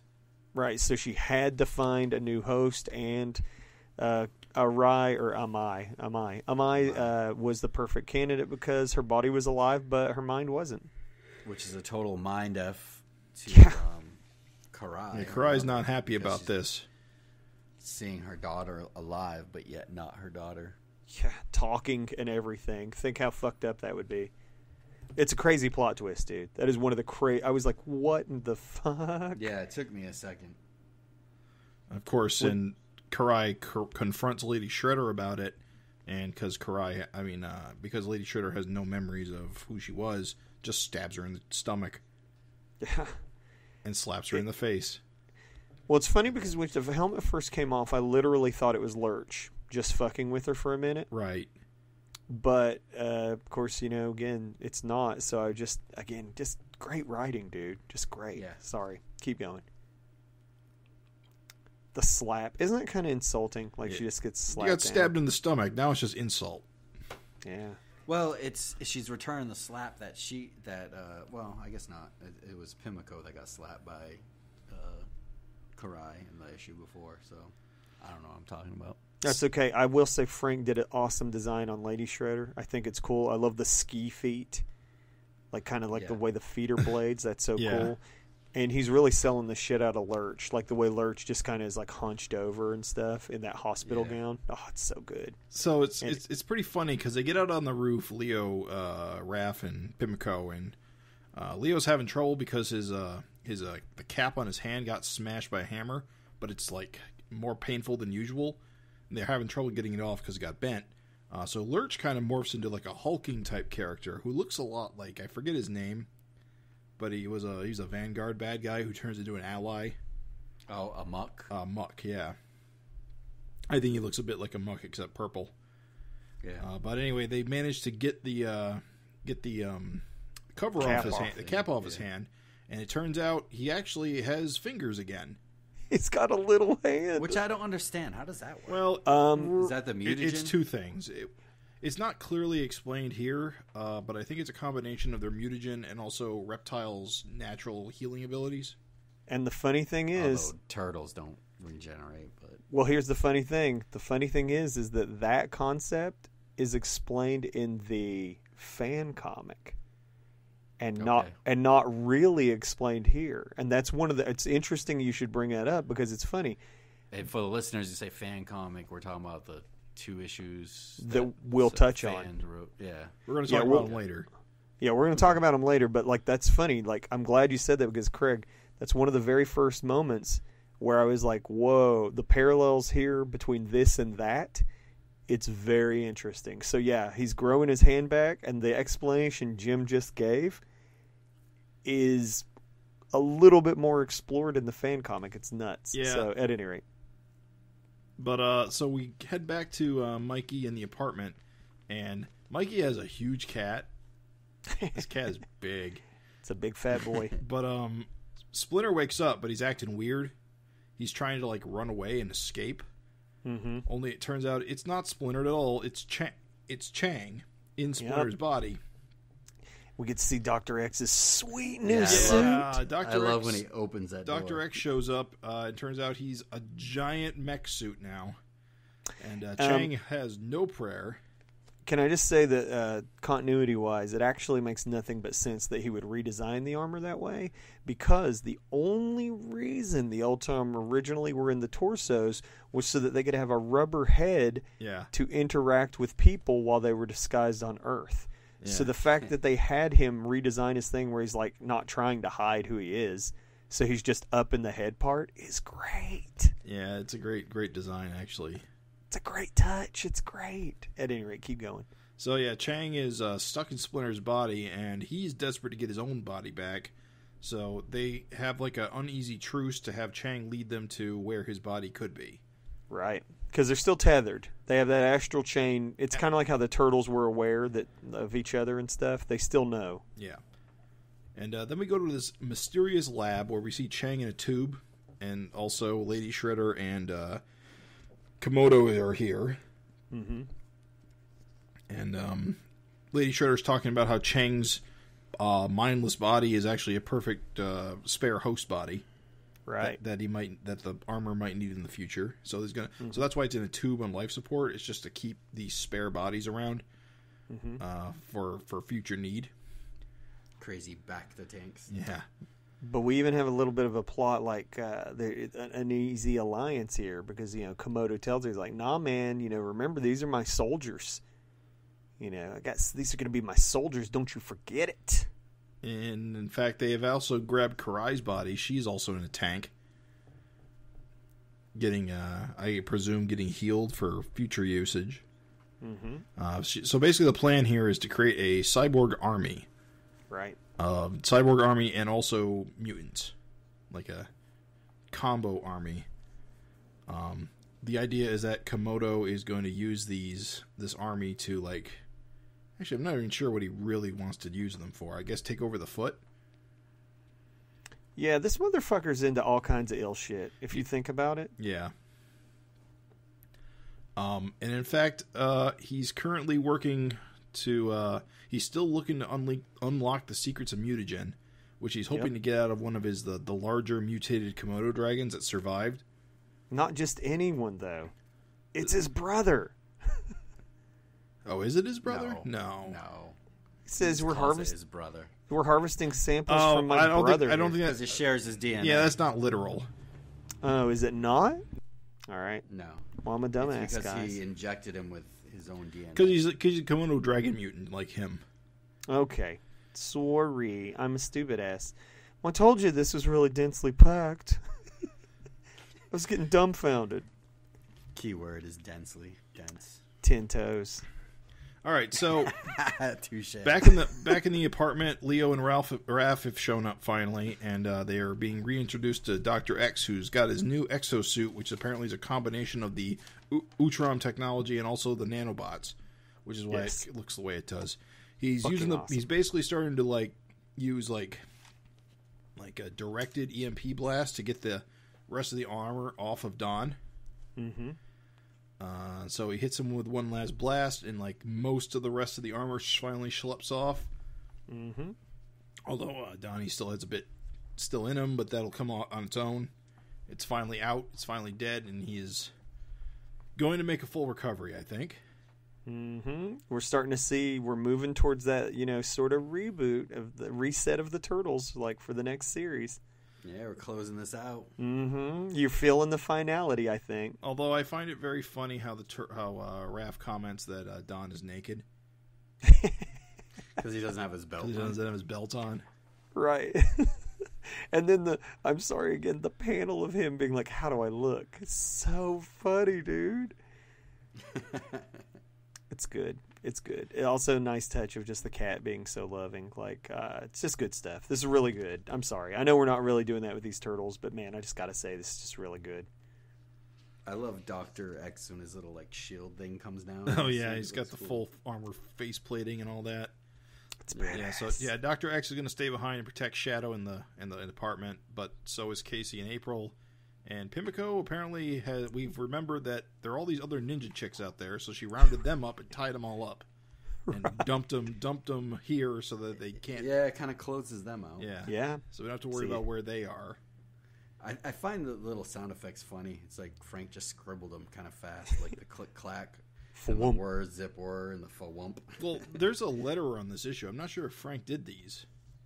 I think he did. I think it's part of the art. Could be. I mean, it definitely looks different than the usual kind of digital sound effects you usually see. You look at like the ink lines and stuff, like on the fa-wump, they kind of go over the letters. It looks like it's drawn by Frank right into it.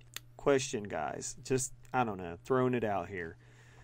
Do you think when Casey and April mention their new lawyer, who promises to get Casey's reward money back, which is kind of like funny little closure on that, He's a real shark. Well, do you think that is a reference to Daredevil? Yeah, it's Matt Murdock. It's got to be. It's got to be, right? Although he says he's a real shark, so maybe it's Mako. No, Mako is not a lawyer. Yeah, it's got to be a Daredevil reference. I think they're just referring to the fact that Matt Murdock is a lawyer. Everyone knows the Matt Murdock. Everyone knows the Daredevil Turtle connection. If that was a Daredevil connection, I love how they put it in there. I think it's cool. So they put Chang in Chang, who is in Splinter's body. They put Chang on a leash, and he races through the sewer, leading the turtles to Komodo's lab, which we will find about next issue.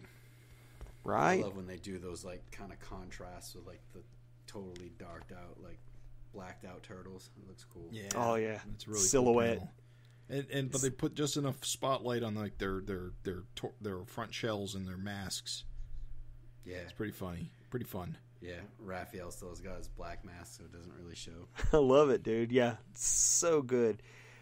Guys, this was good. This was a good one. I'm still like, at this point, I'm like riding high. I'm really feeling this shit. Then we get to the final issue. Big finale. Mm-hmm. This first page is holy fucking shit. Yeah, dude. That's the one. Should have been the cover. Should have been the cover's wasted right. on the cover. This is right where it needs to be. That's good. That's a good one. I don't know what the plans really are or aren't, but I know Frank had mentioned that maybe there'd be a poster of this at some point. Who knows? But, man, it should be, because that is a fucking killer. I would even go so far as to say that could be an iconic Turtles image. Yeah. Yeah. That's good, dude. It is probably the single best image of the entire series, and that's saying a lot. Because there are a lot of really good images, a lot of good drawings in this series. Yeah, a lot of good cartooning. I would put it up there with like that cover with Donnie with the Casey mask on. Yeah. You mean Raph? I'm sorry, Raph. I keep doing that. It's okay. You know what? This is funny that they are infiltrating, and I just laugh at some of the comedy because, so much for stealth mode. Hey, we're only the diversion. Like you would say that out loud, you know? Hey, we're a diversion. Look over here. Look at this diversion. We're diverting you. Don't look over there. I'm punching you now. Yeah. Interlopers. So, yeah. Who says that? Interlopers. People who are very proper in the way they speak.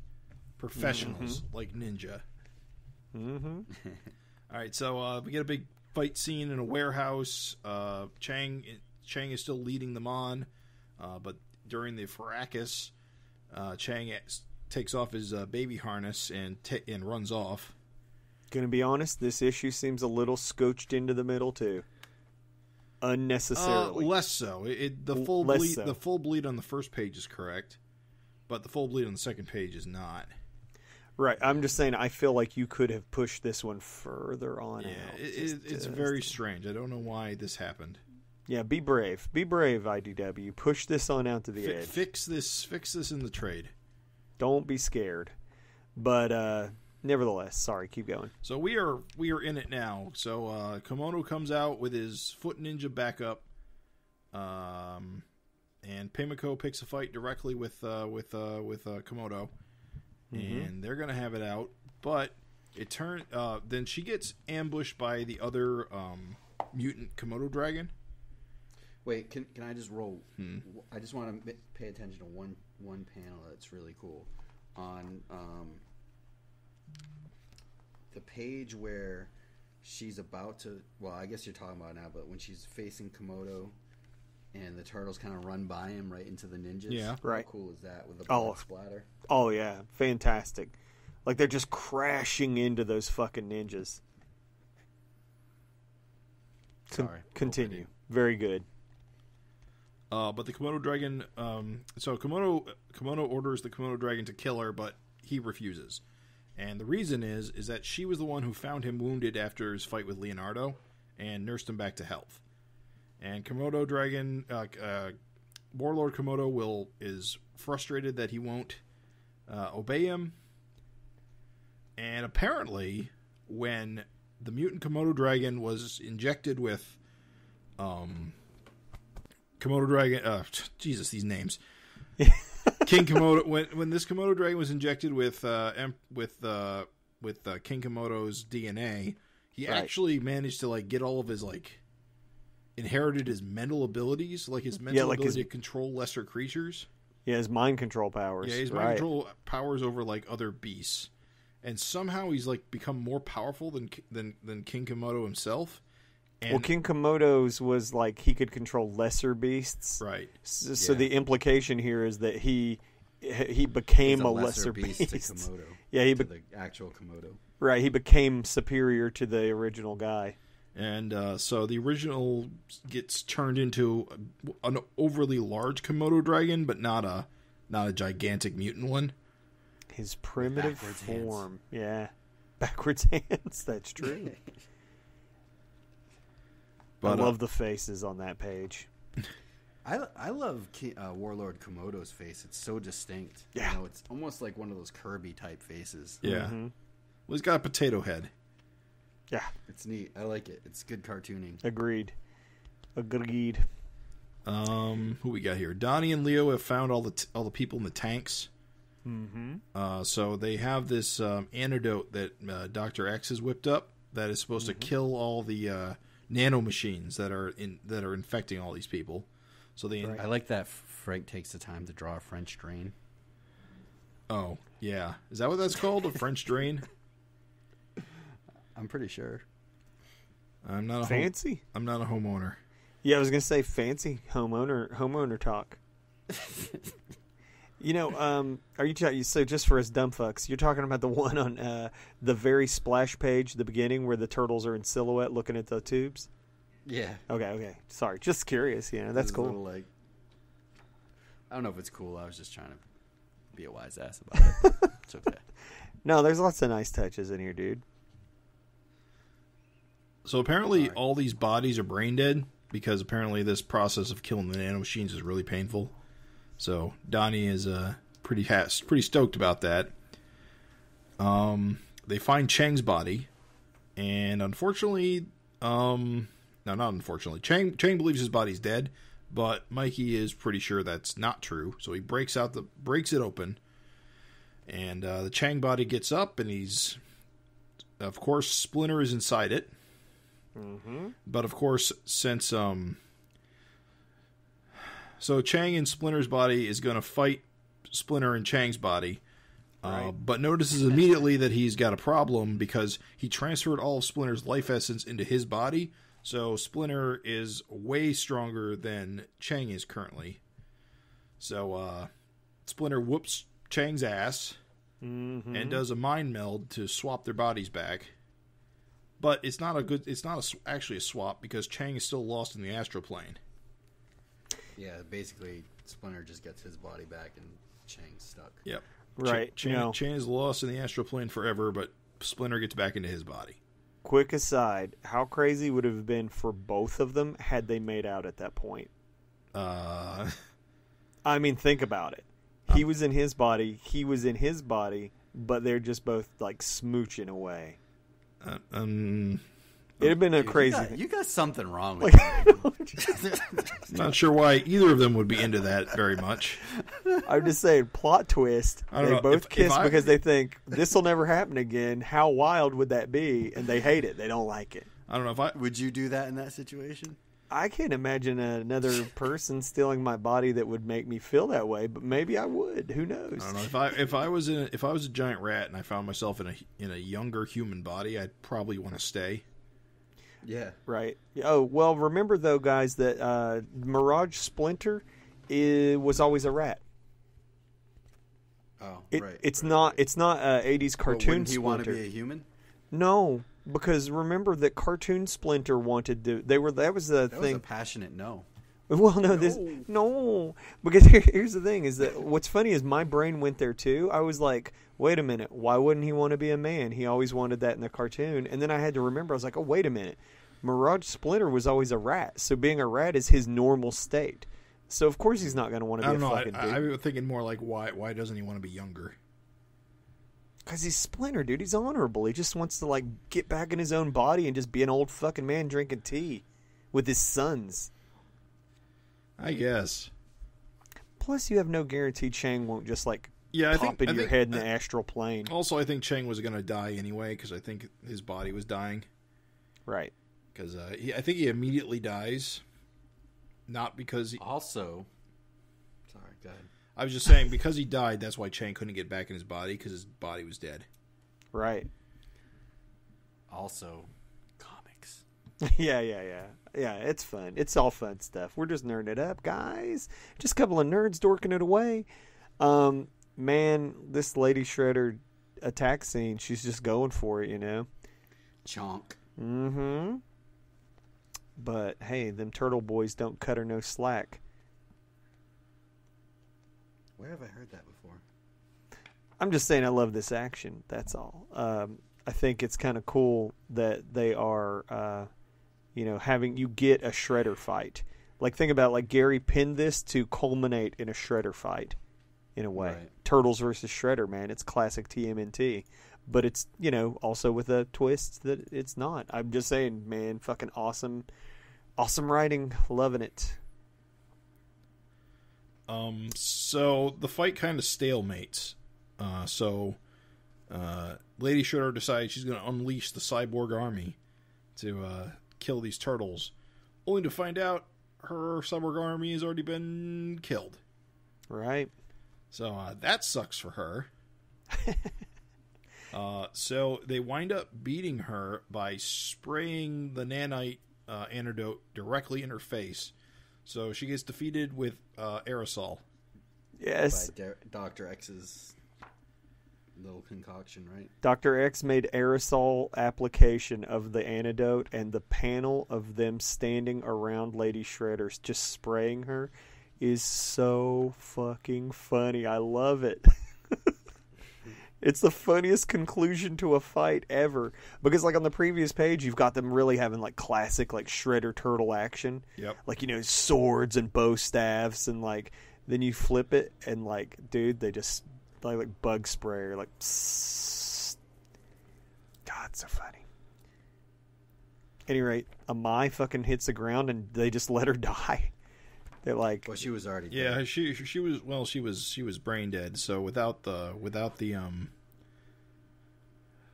split. Actually, okay, this is actually a weird scene because so Mikey is wondering if they need to put her back on life support, but Splinter makes the decision that no, let her die. Right? Yeah, Splinter's like, sometimes we must use euthanasia. Yeah, Splinter Splinter really should have consulted with Karai about this. Dr. Death. Exactly. He's not. You're not her guardian, Splinter. This is not your call to make. I noticed. Kavokian. I noticed her. Please do not resuscitate Tattoo, my sons. Yeah. Splinter making that call, dude. But they do find Karai still alive in her tube. But then they get surprised because Komodo and Pimiko walk up, and they're all confused. Why the heck is Komodo and Pimiko still teaming up? But it turns out this Komodo is the other Komodo dragon, has the ability to shapeshift between monster form and human form, or monster form and human form. Right. And we see that Pimiko has driven a sword directly through the original Komodo. Right, So he dude. is dead. Fucking brutal, right? Just stabbed him in the head. Solves that problem. Yeah. So no sequel for you. they're gonna go. Done. They're gonna go back to Japan, and they're gonna take Karai with them to recover. And the plan is that they haven't decided whether to take on the Foot Clan or just run Komodo Industries and just make a ton of money. Yeah, just get rich. It's kind of funny. Like, it really worked out for old Pimiko, huh? Yeah. To take care of that sewer creature that was later able to morph into King Komodo. Yep. It all works out. Yeah, really lucky. I think it's funny. Look, Leo looking at his like gimpy hand. It's a little bit bigger, but like shout outs to Adam for making it like it's green, but just a little like lighter green. Right. It's cool, dude. I don't know. Nice little touch. Yeah, because that Komodo, when they touch on it, he's the one that actually bit off Leo's hand too. Right. Yeah, Leo's like wanting some revenge for a second. My favorite bit is when he morphs from Komodo dragon to human form. Donnie calls him a show off because they got to stay turtles. Yeah. So it all ends. They all go home in a limo. And the very final page, we see the turtles going to April's upstate farmhouse. Right. In Northampton. Yeah, Northampton, wherever that. Yeah, I guess that's north of the city. It's Western Mass. I've been there. Oh, it is a in bunch of Mass? times. Okay. That's where the Eastman and Lard were from, right? Well, that makes Is sense. that it? Sure they're coming Yeah, that from. makes sense. Pretty sure. Yeah. Oh, well, okay. That helps it make sense. Gotta be honest, guys. Did not see this coming. Didn't think it was going to end this way. Was very shocked. Felt abrupt. It is a very abrupt ending. However, it is very interesting that this panel, this panel in particular, Oh, yeah. ties into Volume 4, because that's where this series starts. Is they? Oh, okay. I thought you were going a different way. Yeah, no. The series. There is another way. Oh, there. But Series 4, but it ties into that too. But this specifically is supposed to dovetail this into Volume 4. Nice, Basically, dude. Is Volume 4 of them hiding out? well, they're not hiding out. It's just that hanging they've been out. living up in that Northampton for a few years. They've been out of the city, and that's kind of where it all kind of leads out of. It is interesting though that, I mean, it's implied that because Leo and Donnie are healing, that Raph's eye is probably going to heal back too. Sure. Eventually, although it is not shown. And Right. although it is interesting to see that Donnie still has his steel shell. Well, you want an incredibly subtle piece of storytelling is Raph's not wearing his headband. That is true. He's not. So you kind of got to assume that there's a reason for that. It's like, which again, we'll touch on later. But yeah, very subtle in this. Like, He's got a crazy axe on his shell, too. He sure Yeah, does. I was going to ask you guys about that. Like, is there something to that I missed? No, I think Raph just likes weapons. Okay, yeah. And it's also a little fucked up. Mikey's cat has a dead rat. Don't you think? I don't know. It's not. I don't think it's Mikey's cat. I'm pretty sure it's Master Splinter's cat. Well, that makes it more fucked up. Yeah. You imagine if your cat had a little human hanging from its mouth? You'd shit. I sure would. Yeah, So I think we should talk about this overall. How do you guys feel about the series? Well, you going to touch on this last page so that when we see it again? We are touching Yeah. on it. We're touching on it right now, Craig. The Well, touching just is book- happening. I'll just say bookmark that last page in your mind, dear There's reader. no point to talk about it now. We've got to get to it. Yeah, no. Bookmark it, dear reader, this last page on issue 26 because, oh boy, it gonna matter later, right? But overall, Jim, dude, man, I love being a turtle. This shit made me feel like a kid. I loved it. I haven't been into turtles since I was a kid. I honest to goodness got out around the Super Nintendo era. After I remember Turtles Arcade, or no, the third movie. The third movie being where my Turtle Mania fell off. Well, for a lot of people, that movie's real bad. Right. But it's kind of funny because like there have been many other chances to get into Turtles, and I just didn't take them. So taking this Turtles ride with you guys was the first like major amount of Ninja Turtles like stuff that I had consumed in a long time. And man, I fucking loved it, dude. Gary and Frank knocked this out of the park. Ninja Turtles are still cool. They've always been cool. Especially the comic version. The comic Turtles have always been great. They were never not cool. It was me that was uncool. Yeah, like I feel like it was a missed opportunity for me in the 90s. Like I have like a bunch of Turtle issues sporadic that I bought here and there, and back issues where I thought looked cool. I remember going to my shop and like just digging through the back issues, and they'd have like a few different ones. This is before the internet, when you could just order whatever you wanted. You just got what was there, Right. Like, it was one shop, and I was like, oh, this looks cool, and I have a bunch of random issues, but I never bought them off the stand for some reason. And I feel like it's a missed opportunity. And I look back, I'm like, man, I would have really dug just collecting Turtles. I was kind of a Marvel zombie then. Yeah. So it was like, so was I. I'm just going to collect Marvel. But man, like after reading this, and even just the independent issues that I do have from back in the day, the Tundra issues, they're always like so much fun. Yeah. I don't understand why I didn't collect them.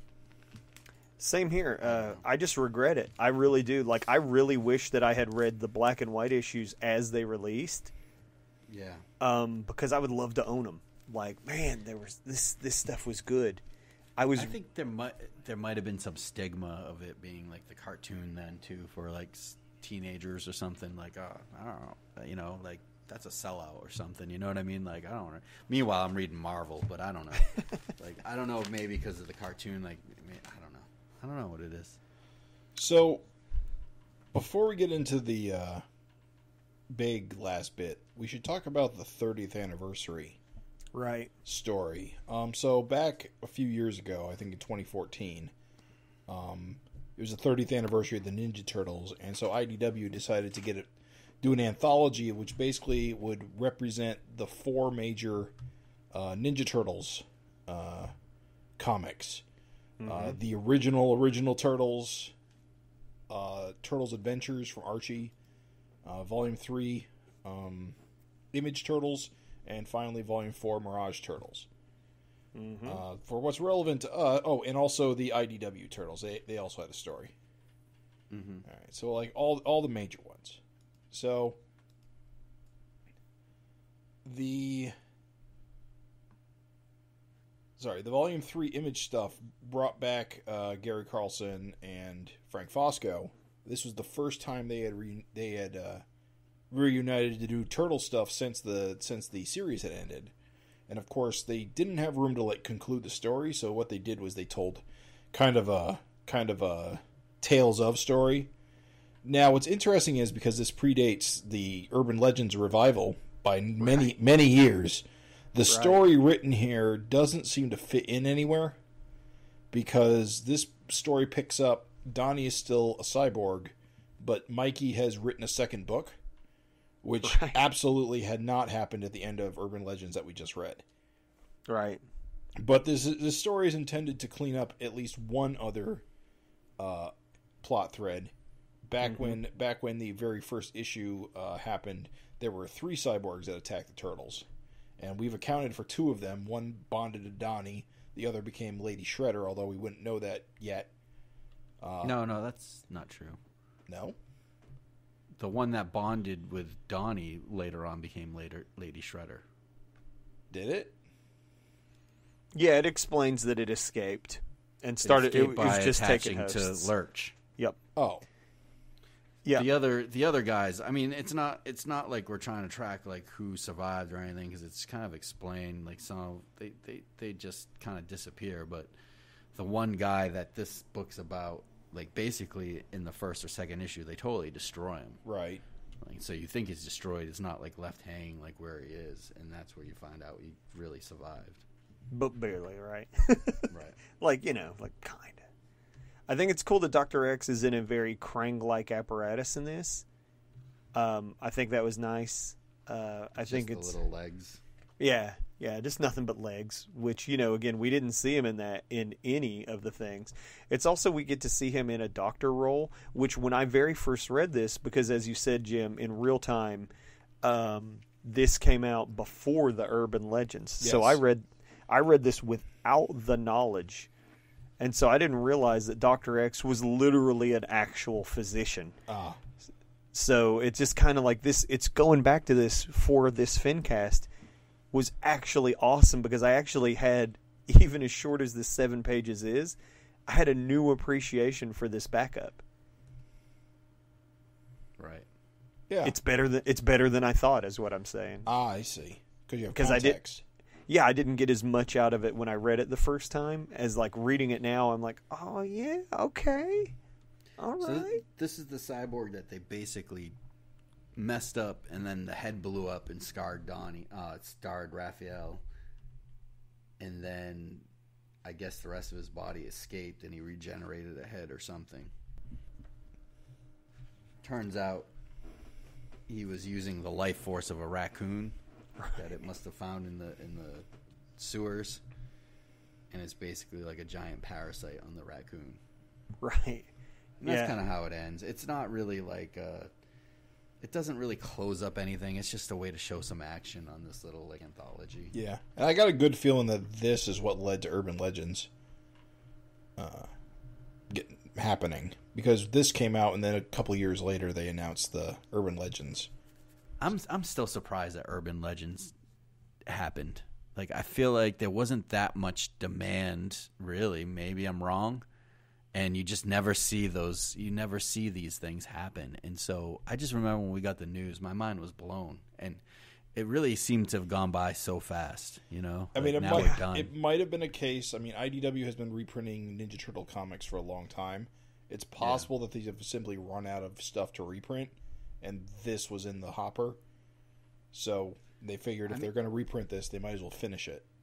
And that's we talked a little bit about it. It does make sense. I mean, probably a lot of people that are into Turtles now, where Turtles are kind of gaining back popularity more than the late 90s. Yep. Have never read these issues, and it's like, here, it's 23 issues done that you don't have to really pay for. Right. You just got to pay for the printing.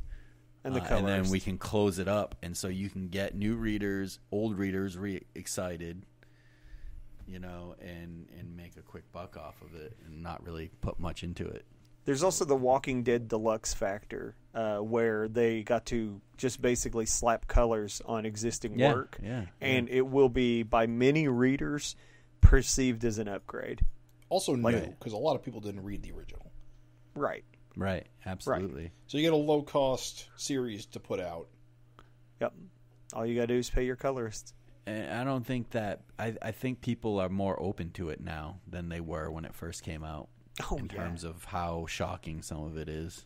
We're in a completely different world with Turtles, so absolutely. Yeah, I think it's... I do think it's... probably just, it was a smart move, man. I mean, finish this series, like, for fuck's sake. Take that low-hanging fruit. Like, if you've got this series here, finish it. So, very cool. And hey, guess what, IDW, if you're listening, if anyone who knows anyone at IDW is listening, I would also go back and double dip if you did it all black and white in a compendium. Yeah. I totally would. I would totally double dip for a black and white edition. Especially the last 3 issues. Yeah. I'm shocked they didn't offer that. That would have been like easy money for like long time Ninja Turtle fans. So just saying. So we got one last thing to talk about. We're not going to spend a ton of time on this. It's just a very interesting oddity. So back in 2011 and 2012, a fan, I suppose, of the Volume 3 Ninja Turtles took it upon themselves to basically create an ending for this series. Now, what's interesting is their name, I believe, was Andrew Modine, who I know nothing about, and they teamed up with an artist named Arzenti Dubaskov. You're doing it. I'm pretty sure you Dubakov. butchered that name, but It's Dubakov, yeah. But they went, instead of just kind of like doing it themselves, they went the one step further to actually get input from Frank Fosco and Gary Carlson. They credit Fosco. Fosco apparently drew a couple pages, 3 or 4 pages for each issue. Yeah, I think that some of it was like pinups. Yeah, I also believe that may be the case. They might have been using existing pinups or commissions, that sort of thing. But they used Gary Carlson's notes. But also, former co-host and friend of the show, Adam Pruitt, apparently lettered these things. Yeah. Mm-hmm. So that's a funny thing. Very cool. These are basically what I would call fanzines, because not only do they have these Volume 3 conclusion stories, they also have several like backups of varying quality of various Ninja Turtle related comics. But what we care about is the original, unofficial Volume 3 conclusion. The interesting thing is the way they go about the difference between this and the official one. Yeah. Is both significant and also not that different. It's a very interesting read. Like, I recommend doing what we did, reading the official ending first that Gary and Frank did, and then when you go back and you read this, it's pretty wild. Like you said, like the ways that it verges and the way that it like is the same, it's kind of crazy. Yeah, I will say that this is a bootleg and it was never for sale, so you're not going to find it at a comic shop or anything like that. Exactly. It's pretty much digital only. I don't know if it ever actually got printed. It might have been, but it's probably just among, a small group of Turtle fans. Yeah. So the major differences about this story and the main one, which there are many differences. I mean, like the way, okay, let me start over again one more time. The purpose of this fan conclusion is that, like, the purpose of it, I believe, is to bridge the gap between Volume 3 and Volume 4, because a lot of stuff that they reference in these issues ties into stuff that happened in Volume 4. See, these issues were made in 2011 and 2012, 10 years after Volume 4 had happened.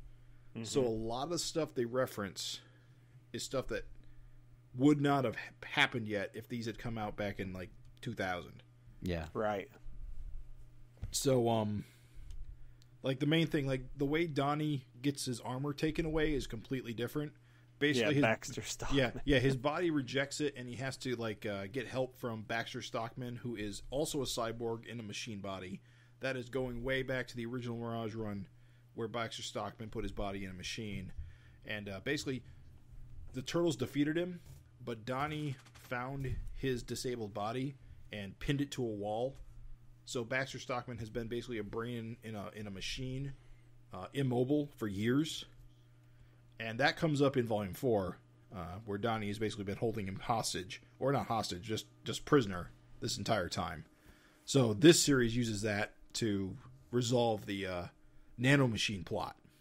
Right, yeah. In a somewhat similar way to how Dr. X does it in Urban Legends. Right. Although Stockman doesn't get to keep his cool armor, because the nanites die pretty much as soon as he succeeds in saving Donnie. There's a much lengthier effort to explain the connection between Shredder and, was her name Karai? Yeah. Like, much lengthier, and it's kind of cool. Not Karai, you mean Lady Shredder? Lady Shredder, right. Yeah, Lady Shredder is Rokusaki's lover. Right. And so, well, not... She's yeah. a headhunter, dude. She is actually... She's actually Headhunter, who in Urban Legends, Headhunter was just the mother of Pimlico. Right. Again, it's those weird parallels, right? It's like you're looking into a parallel dimension with this. Yeah, so that Big Bang 10, they were actually really in love and she's not trying to assassinate him, which is weird because they also kind of explain that they had to fake it or something like that, right? Yeah. I will say that this fan-made issue on certain parts is very amateurish, like in terms of like the exposition. It takes about 16 pages of comic to explain the relationship between Lady Shredder and They also Oroku squeeze in a whole Saki. bunch of references, like the stuff with the worms. worm clone of Oroku Saki, Which was like the New York, like issue 20 of the Turtles, I think. Yeah, that was like a whole Back plot to New line. York. Return to New York, which is like an awesome 3-issue miniseries. But yeah, it's very fanfic in terms of trying to cram a bunch of stuff in and trying to over-explain stuff. Like, it Big just time. wouldn't work as a real, like, published comic. But the shorthand is that Lady Shredder is actually Pimiko's mother. Right. In this. Yes. And so... Which, again, is weird because it's like, again, amateurish, where it's kind of shoehorned in too much.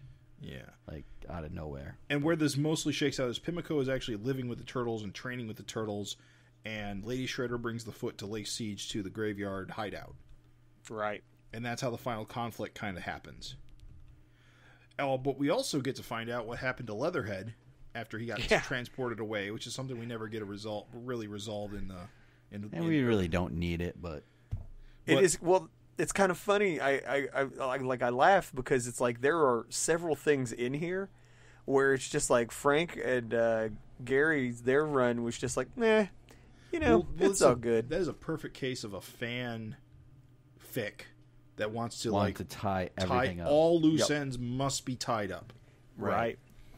And it gets too cumbersome. It's too much when you start reading it. It's like you understand why, as much as like a fan, you want to understand every aspect of everything and why something does something. You know what I mean? It's like the Star Wars fans, you have to go overboard and try to understand everything. There's a reason why, like, the real stuff isn't so overboard like that because it becomes cumbersome. Yeah. Right. And in this story, Chang actually uses his tether to Splinter to lead the foot to the turtles, as opposed to Splinter. Chang and Splinter's body leading the turtles to the foot. Right. That's yeah. So, that's the end of basically the first issue of this. Donnie, the main thing is that Donnie gets his armor like stripped off by Baxter Stockman, and you're supposed to think, oh no, Baxter Stockman has got his body back, and that is not how it's going to shake out. But yeah, the next issue kicks off basically with Donnie getting... Basically, we get an explanation for the healing factor thing that cropped up in Urban Legends. Right, It's a reptilian DNA coupled with mutagen. And it also ties into the fact that they're still young and growing. Apparently, this is something that's going to wear off, which is, again, a fan fiction way of explaining why this doesn't continue in later series when they're much older. Right. Something that really doesn't need to be explained. I know we're going a little bit too beat by beat on this because I really wanted to focus on what's different. But right. What really boils down to it is it does deviate significantly here. We get a Foot versus Turtles fight, and we get Pimiko versus what's her name? Lady Shredder. Right. And and we also get guest appearances by mutant worm shredders. Yeah, dude, Right. that was when I was like, weird. From issue 21. Woof. yeah, I was like, okay, too much going on here. right, Yeah. a bridge too far. Oh, and King Komodo comes back too, and Yeah. Right. he's on the turtle side, so he starts ripping the shit out of shredders. Yeah, sorry, I'm flipping through trying to find what's relevant. So yeah, Lady Shredder and Pimiko fight, and it becomes this whole big tragedy where they both accidentally, well, they don't accidentally, but they both kill each other before, of course, finding out that their mother and daughter, and also that Lady Shredder's whole revenge plot is a lie because, of course, Oroku Saki killed Amato Yoshi's wife and Amato Yoshi, and because Oroku Saki was jealous. And so she's been fighting for the memory of basically an asshole.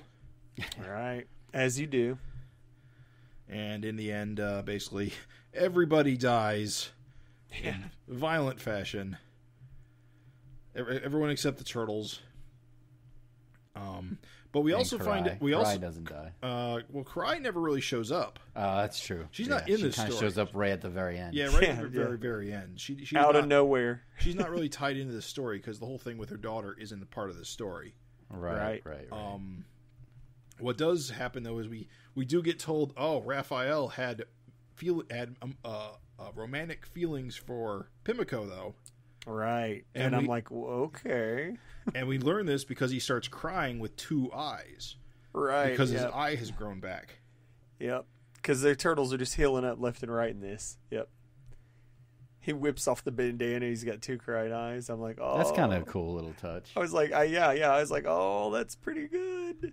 And again, it's like Gary. It was funny, dude. Gary's definitely aware of this as he writes that because, like, the final splash page with the bandana off, it's like, you know what? Nice little nod. Bandana off. And yes, we do get one scene with Karai, who's basically going back to Japan to take over. Right. Or rather, I guess she's in New York to take over because now the slate's been wiped clean. Yep. Of course, then we find out Mikey also had we find out that Leo had romantic feelings for a human as well, so it's kind of a funny joke between him and Raph because they're having a personal brother moment. Yeah, I will say I love the dialogue about not usually getting sprung for humans. Just kind of cracks me up. That's kind of funny, actually. You know something that this fanfic did? Fanfic, how insulting. You know something that this fan comic did? I didn't pick up on that a rose among thorns was a Horridus reference. That makes sense. I feel so stupid. Yeah, I didn't catch that either. But the thing is, this story makes it pretty clear is that Mikey wrote the book because he met Sarah and basically fell for her and wrote the book for her. But as we all know, Sarah is a giant flirt and a flake, right? And so doesn't really what's the word I'm looking for? She doesn't really reciprocate the same feelings, and in fact, just tells Mikey straight up, "Oh, I'm living with Dragon now." Yeah. And he's like, God damn it. Yeah. And I think he likes me, and she just leaves. See ya. And then Mikey's so pissed he destroys his typewriter. Yeah. His muse is gone. Which is probably just the author's way of they wrote Horridus out and stuff. Yeah, I mean, but it's more... And then stop Mikey's writing career. Yeah, and stopped his... I was like... But I will say that, like I said, without this... I didn't draw the connection between Mikey writing a love novel because he was in love. Right. And Yeah, it's so I didn't either. obvious once you look back at it. It's like, oh, man. And again, I know this sounds That's a funny. nice touch. Yeah, I want to just give Gary props because, again, it's like, dude, Gary's underrated as shit. And it's like, dude, that stuff was there. I just didn't pick up on it. You know what I'm saying? It's cool. It's good. This ties in the series around Savage Dragon 7. And then it kind of ends with one final beat where Leatherhead shows... Well, two final beats, actually. Leatherhead shows up to send Mr. X back to the Utom homeworld via teleporter. But we also get a resolution to the whole what's-his-face mafia guy plot. Right. Remember him? He had that one last scene where he was going to go after his daughter one more time. And that is one thing I did think it was funny that they completely ignored in the last 3 issues. Yeah, they didn't have time to deal with this guy, but this issue does, where basically he just gets absolutely murdered by the foot, Karai's foot, as a part of her first move to take over New York. Yeah, to just kill this guy, resolve this plot. Yeah, just tie that thread up. But then here's the ultimate. This is the ultimate, dude. I would love to know the story about this splash page and the similarities it has to the actual final issue. It's identical. Right. I'm pretty sure. Not totally, he redrew the backgrounds and stuff, made them better. Yeah. But I think this is a Fosco page. I'm pretty sure this is his pencils. Yeah, it is. And it's been inked over. Yep. Okay, so they inked over. So this is cool because this is how Frank always envisioned the end of the series. Yeah. Yeah. Cool, man. That's cool. And it is kind of interesting because the major, like you said, he redrew some of the backgrounds, and also Donatello doesn't have a metal shell in this, right? And I think the cat was drawn differently. I think it was he may have redrawn the whole thing, but it is pretty much identical. It's a big callback. It's crazy that it is identical, but again, this is tying it into Volume 4 with where it starts at the farm. They're going to go live on the farm for a few years, get out of the city. I have to. That's what I'm saying. Is Unless Fosco didn't draw it and is just doing a wink to to the guys. I'm pretty sure the credits show that he drew this page. This is what 45, 48, and that's page 48 and 49. Yeah, so the inks are so heavy on top. Oh yeah, whoever's inking this is blowing it up.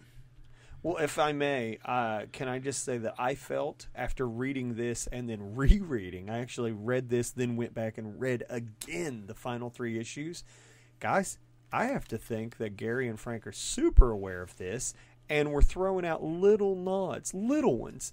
Like when the turtles go in to see the tubes, the test tubes, like just tons of them. The one turtle's like, oh, dude, Baxter Stockman would love this. And I'm like... Felt like a little bit of a nod. They definitely were involved in these 2 issues. Gary wrote like notes for one of them, right, about the series, and obviously it says that he's. I mean, here's my theory. I haven't spoken to Gary. I haven't checked anything. What I think probably happened was the Turtles fan community probably got Gary's like notes for like what his plans for the series were, and they based this off of that.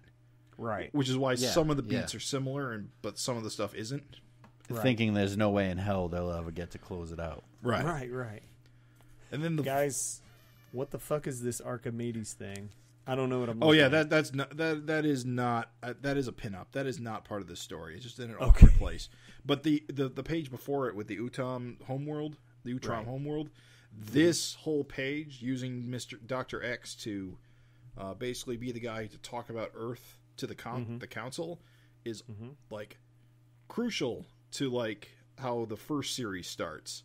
I mean, sorry, volume 4 starts, because one of the major plot points of that series is that the Utroms make first contact with Earth and open up travel to the galaxy with them. That's right. You said that. That's right. So this again is another case of, it's like an epilogue for that. This is another case of a fan trying to like dovetail all of this together. Trying to sew it together. Okay. Yeah, using this Dr. X to make that connection. Okay, cool. That is kind of cool, but also I get why you don't really need it, but also kind of cool. Yeah. That's probably one of the cooler like additional things.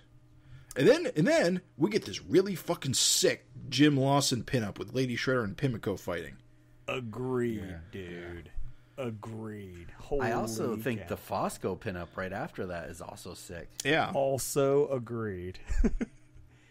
Which I think would have been a nice cover on the IDW series. Yeah. If you kind of look at what's going on in the inking, it's a little hard to tell in black and white unless you look. They're like in spotlight. Yeah. And so they're coming at you into a spotlight. Oh, it's so cool, dude. But it is nice, like you guys are saying, to see Jim Lawson draw Pimlico and see another like his. I don't know, his style's so cool. I've been a fan of his since I was reading Volume 4. He's got such a unique style. It's just so indie. I love it. It's so angular. Yeah. And he does these crazy things with like ink washes and like hatchings, and it's just so unique. Yeah, man, it's this very really cartoony, is like a animation almost looks like, Yeah, Bruce Timmish, but not. Yeah. So that's it. That's Ninja Turtles. That is all she wrote. We did it all. Wow, holy shit, guys! Can I just say, like, it was a joy and a pleasure. The extra like ingredients that you guys threw on this pizza of the Big Bang number 10, the 2 fan comics, to me as a reader, a first time reader, like that shit is stuff that I never would have come across on my own, never. And so I really appreciate you guys bringing that to the table, because it super enriched and made this whole reading thing like an 11. I want to say, for listeners, if you can't find this fan-made comic, send us an email or PM us or find us on the internet somehow. Google it. I'll send you a link if you can't find it. Very cool, though. I mean, holy shit, dudes. Like, what a great ride. And honestly, this is a series that I really enjoyed, and I fucking loved this rereading. Or I love this reading of it, and all the little extra insights and nudge and wink winks and just shit that you guys showed me that I never would have found on my own. So thank you, dudes. I super appreciate it. So yeah, it was fun. Yeah, it's just great to read another, like, if not a Larson pen series, but a Larson adjacent series. It's just kind of cool to have. Yeah, it's just a nice thing. I think any Savage Dragon fan would appreciate this. It's unique. You don't see that much either, this kind of comic either. So we're getting a chance to play, read about the turtles, but yet at the same time, it's in the Savage Dragon universe. Like, what other examples are there of that kind of a deal? You know what I mean? Where you're getting a tried and true kind of series seen through another set of eyes. Yeah. I honestly can't think of a property of any. like that. It's fun. Such a unique situation. Right. So I guess we should start thinking about next time. Astute listeners may have noticed that this is episode 99. And as we all know, after 99 comes episode 100. So we've got plans to make episode 100 kind of a special deal. We probably will not be reviewing any issues on it. Instead, we're probably going to be reviewing ourselves, if you will. We'll be talking. I give myself an A+. C- at best. I mean, I'm a solid B.5. Yeah, I think you're pushing it a little bit, but B. But we are planning to have some special guests. Ghosts, what I would say, ghosts of FINcast past from the future. Huh? The host ghosts. The host ghosts most... of FINcast lore.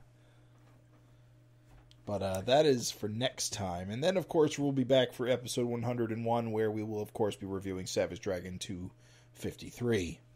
Oh, yeah. Ooh, those meat and potatoes. I can taste them already.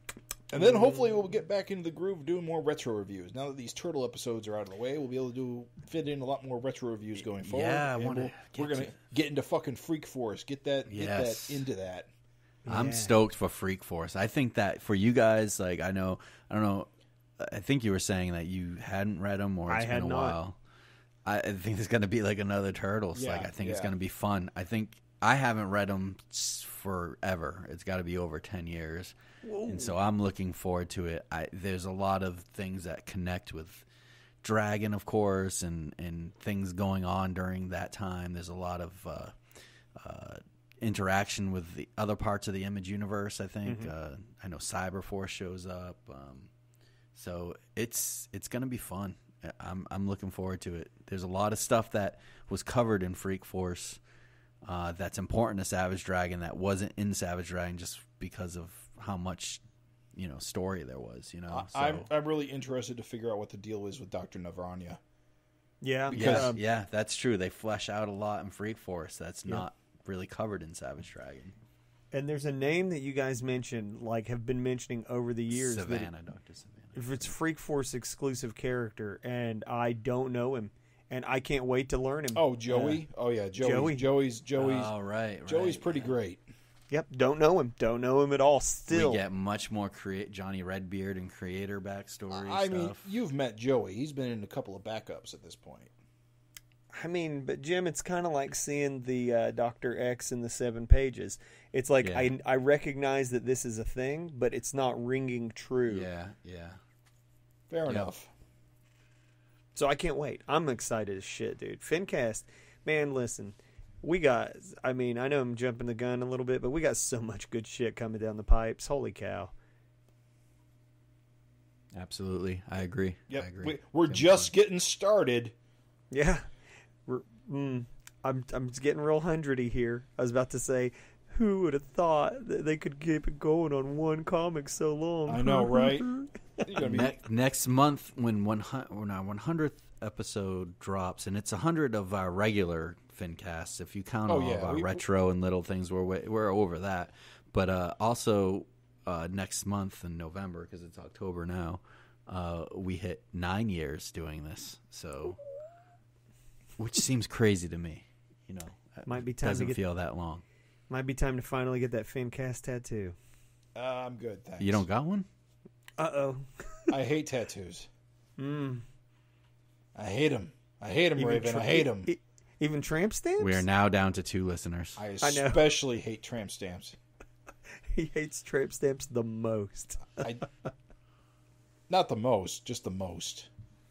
More than face tattoos or less? Oh, face tattoos. Face tattoos are at least ironically funny. It's. I don't know. You gotta. Like that guy who did like all the leopard spots on his head.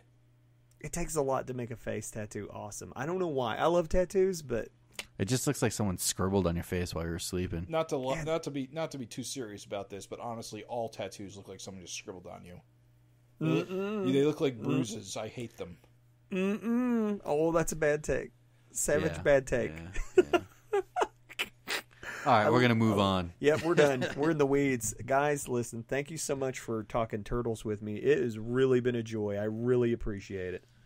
It's a good time, man. I'm just sad it's done. Maybe Yeah, we'll get something more down the line, but who knows? Gary, Frank, Adam, I think all of them. Thank you guys for turtles. It was a fucking great ride. I think we should end on that note. Yep. Thanks for listening, everyone. Thank you. See you next time. Ninja Turtles, Teenage Mutant Ninja Turtles.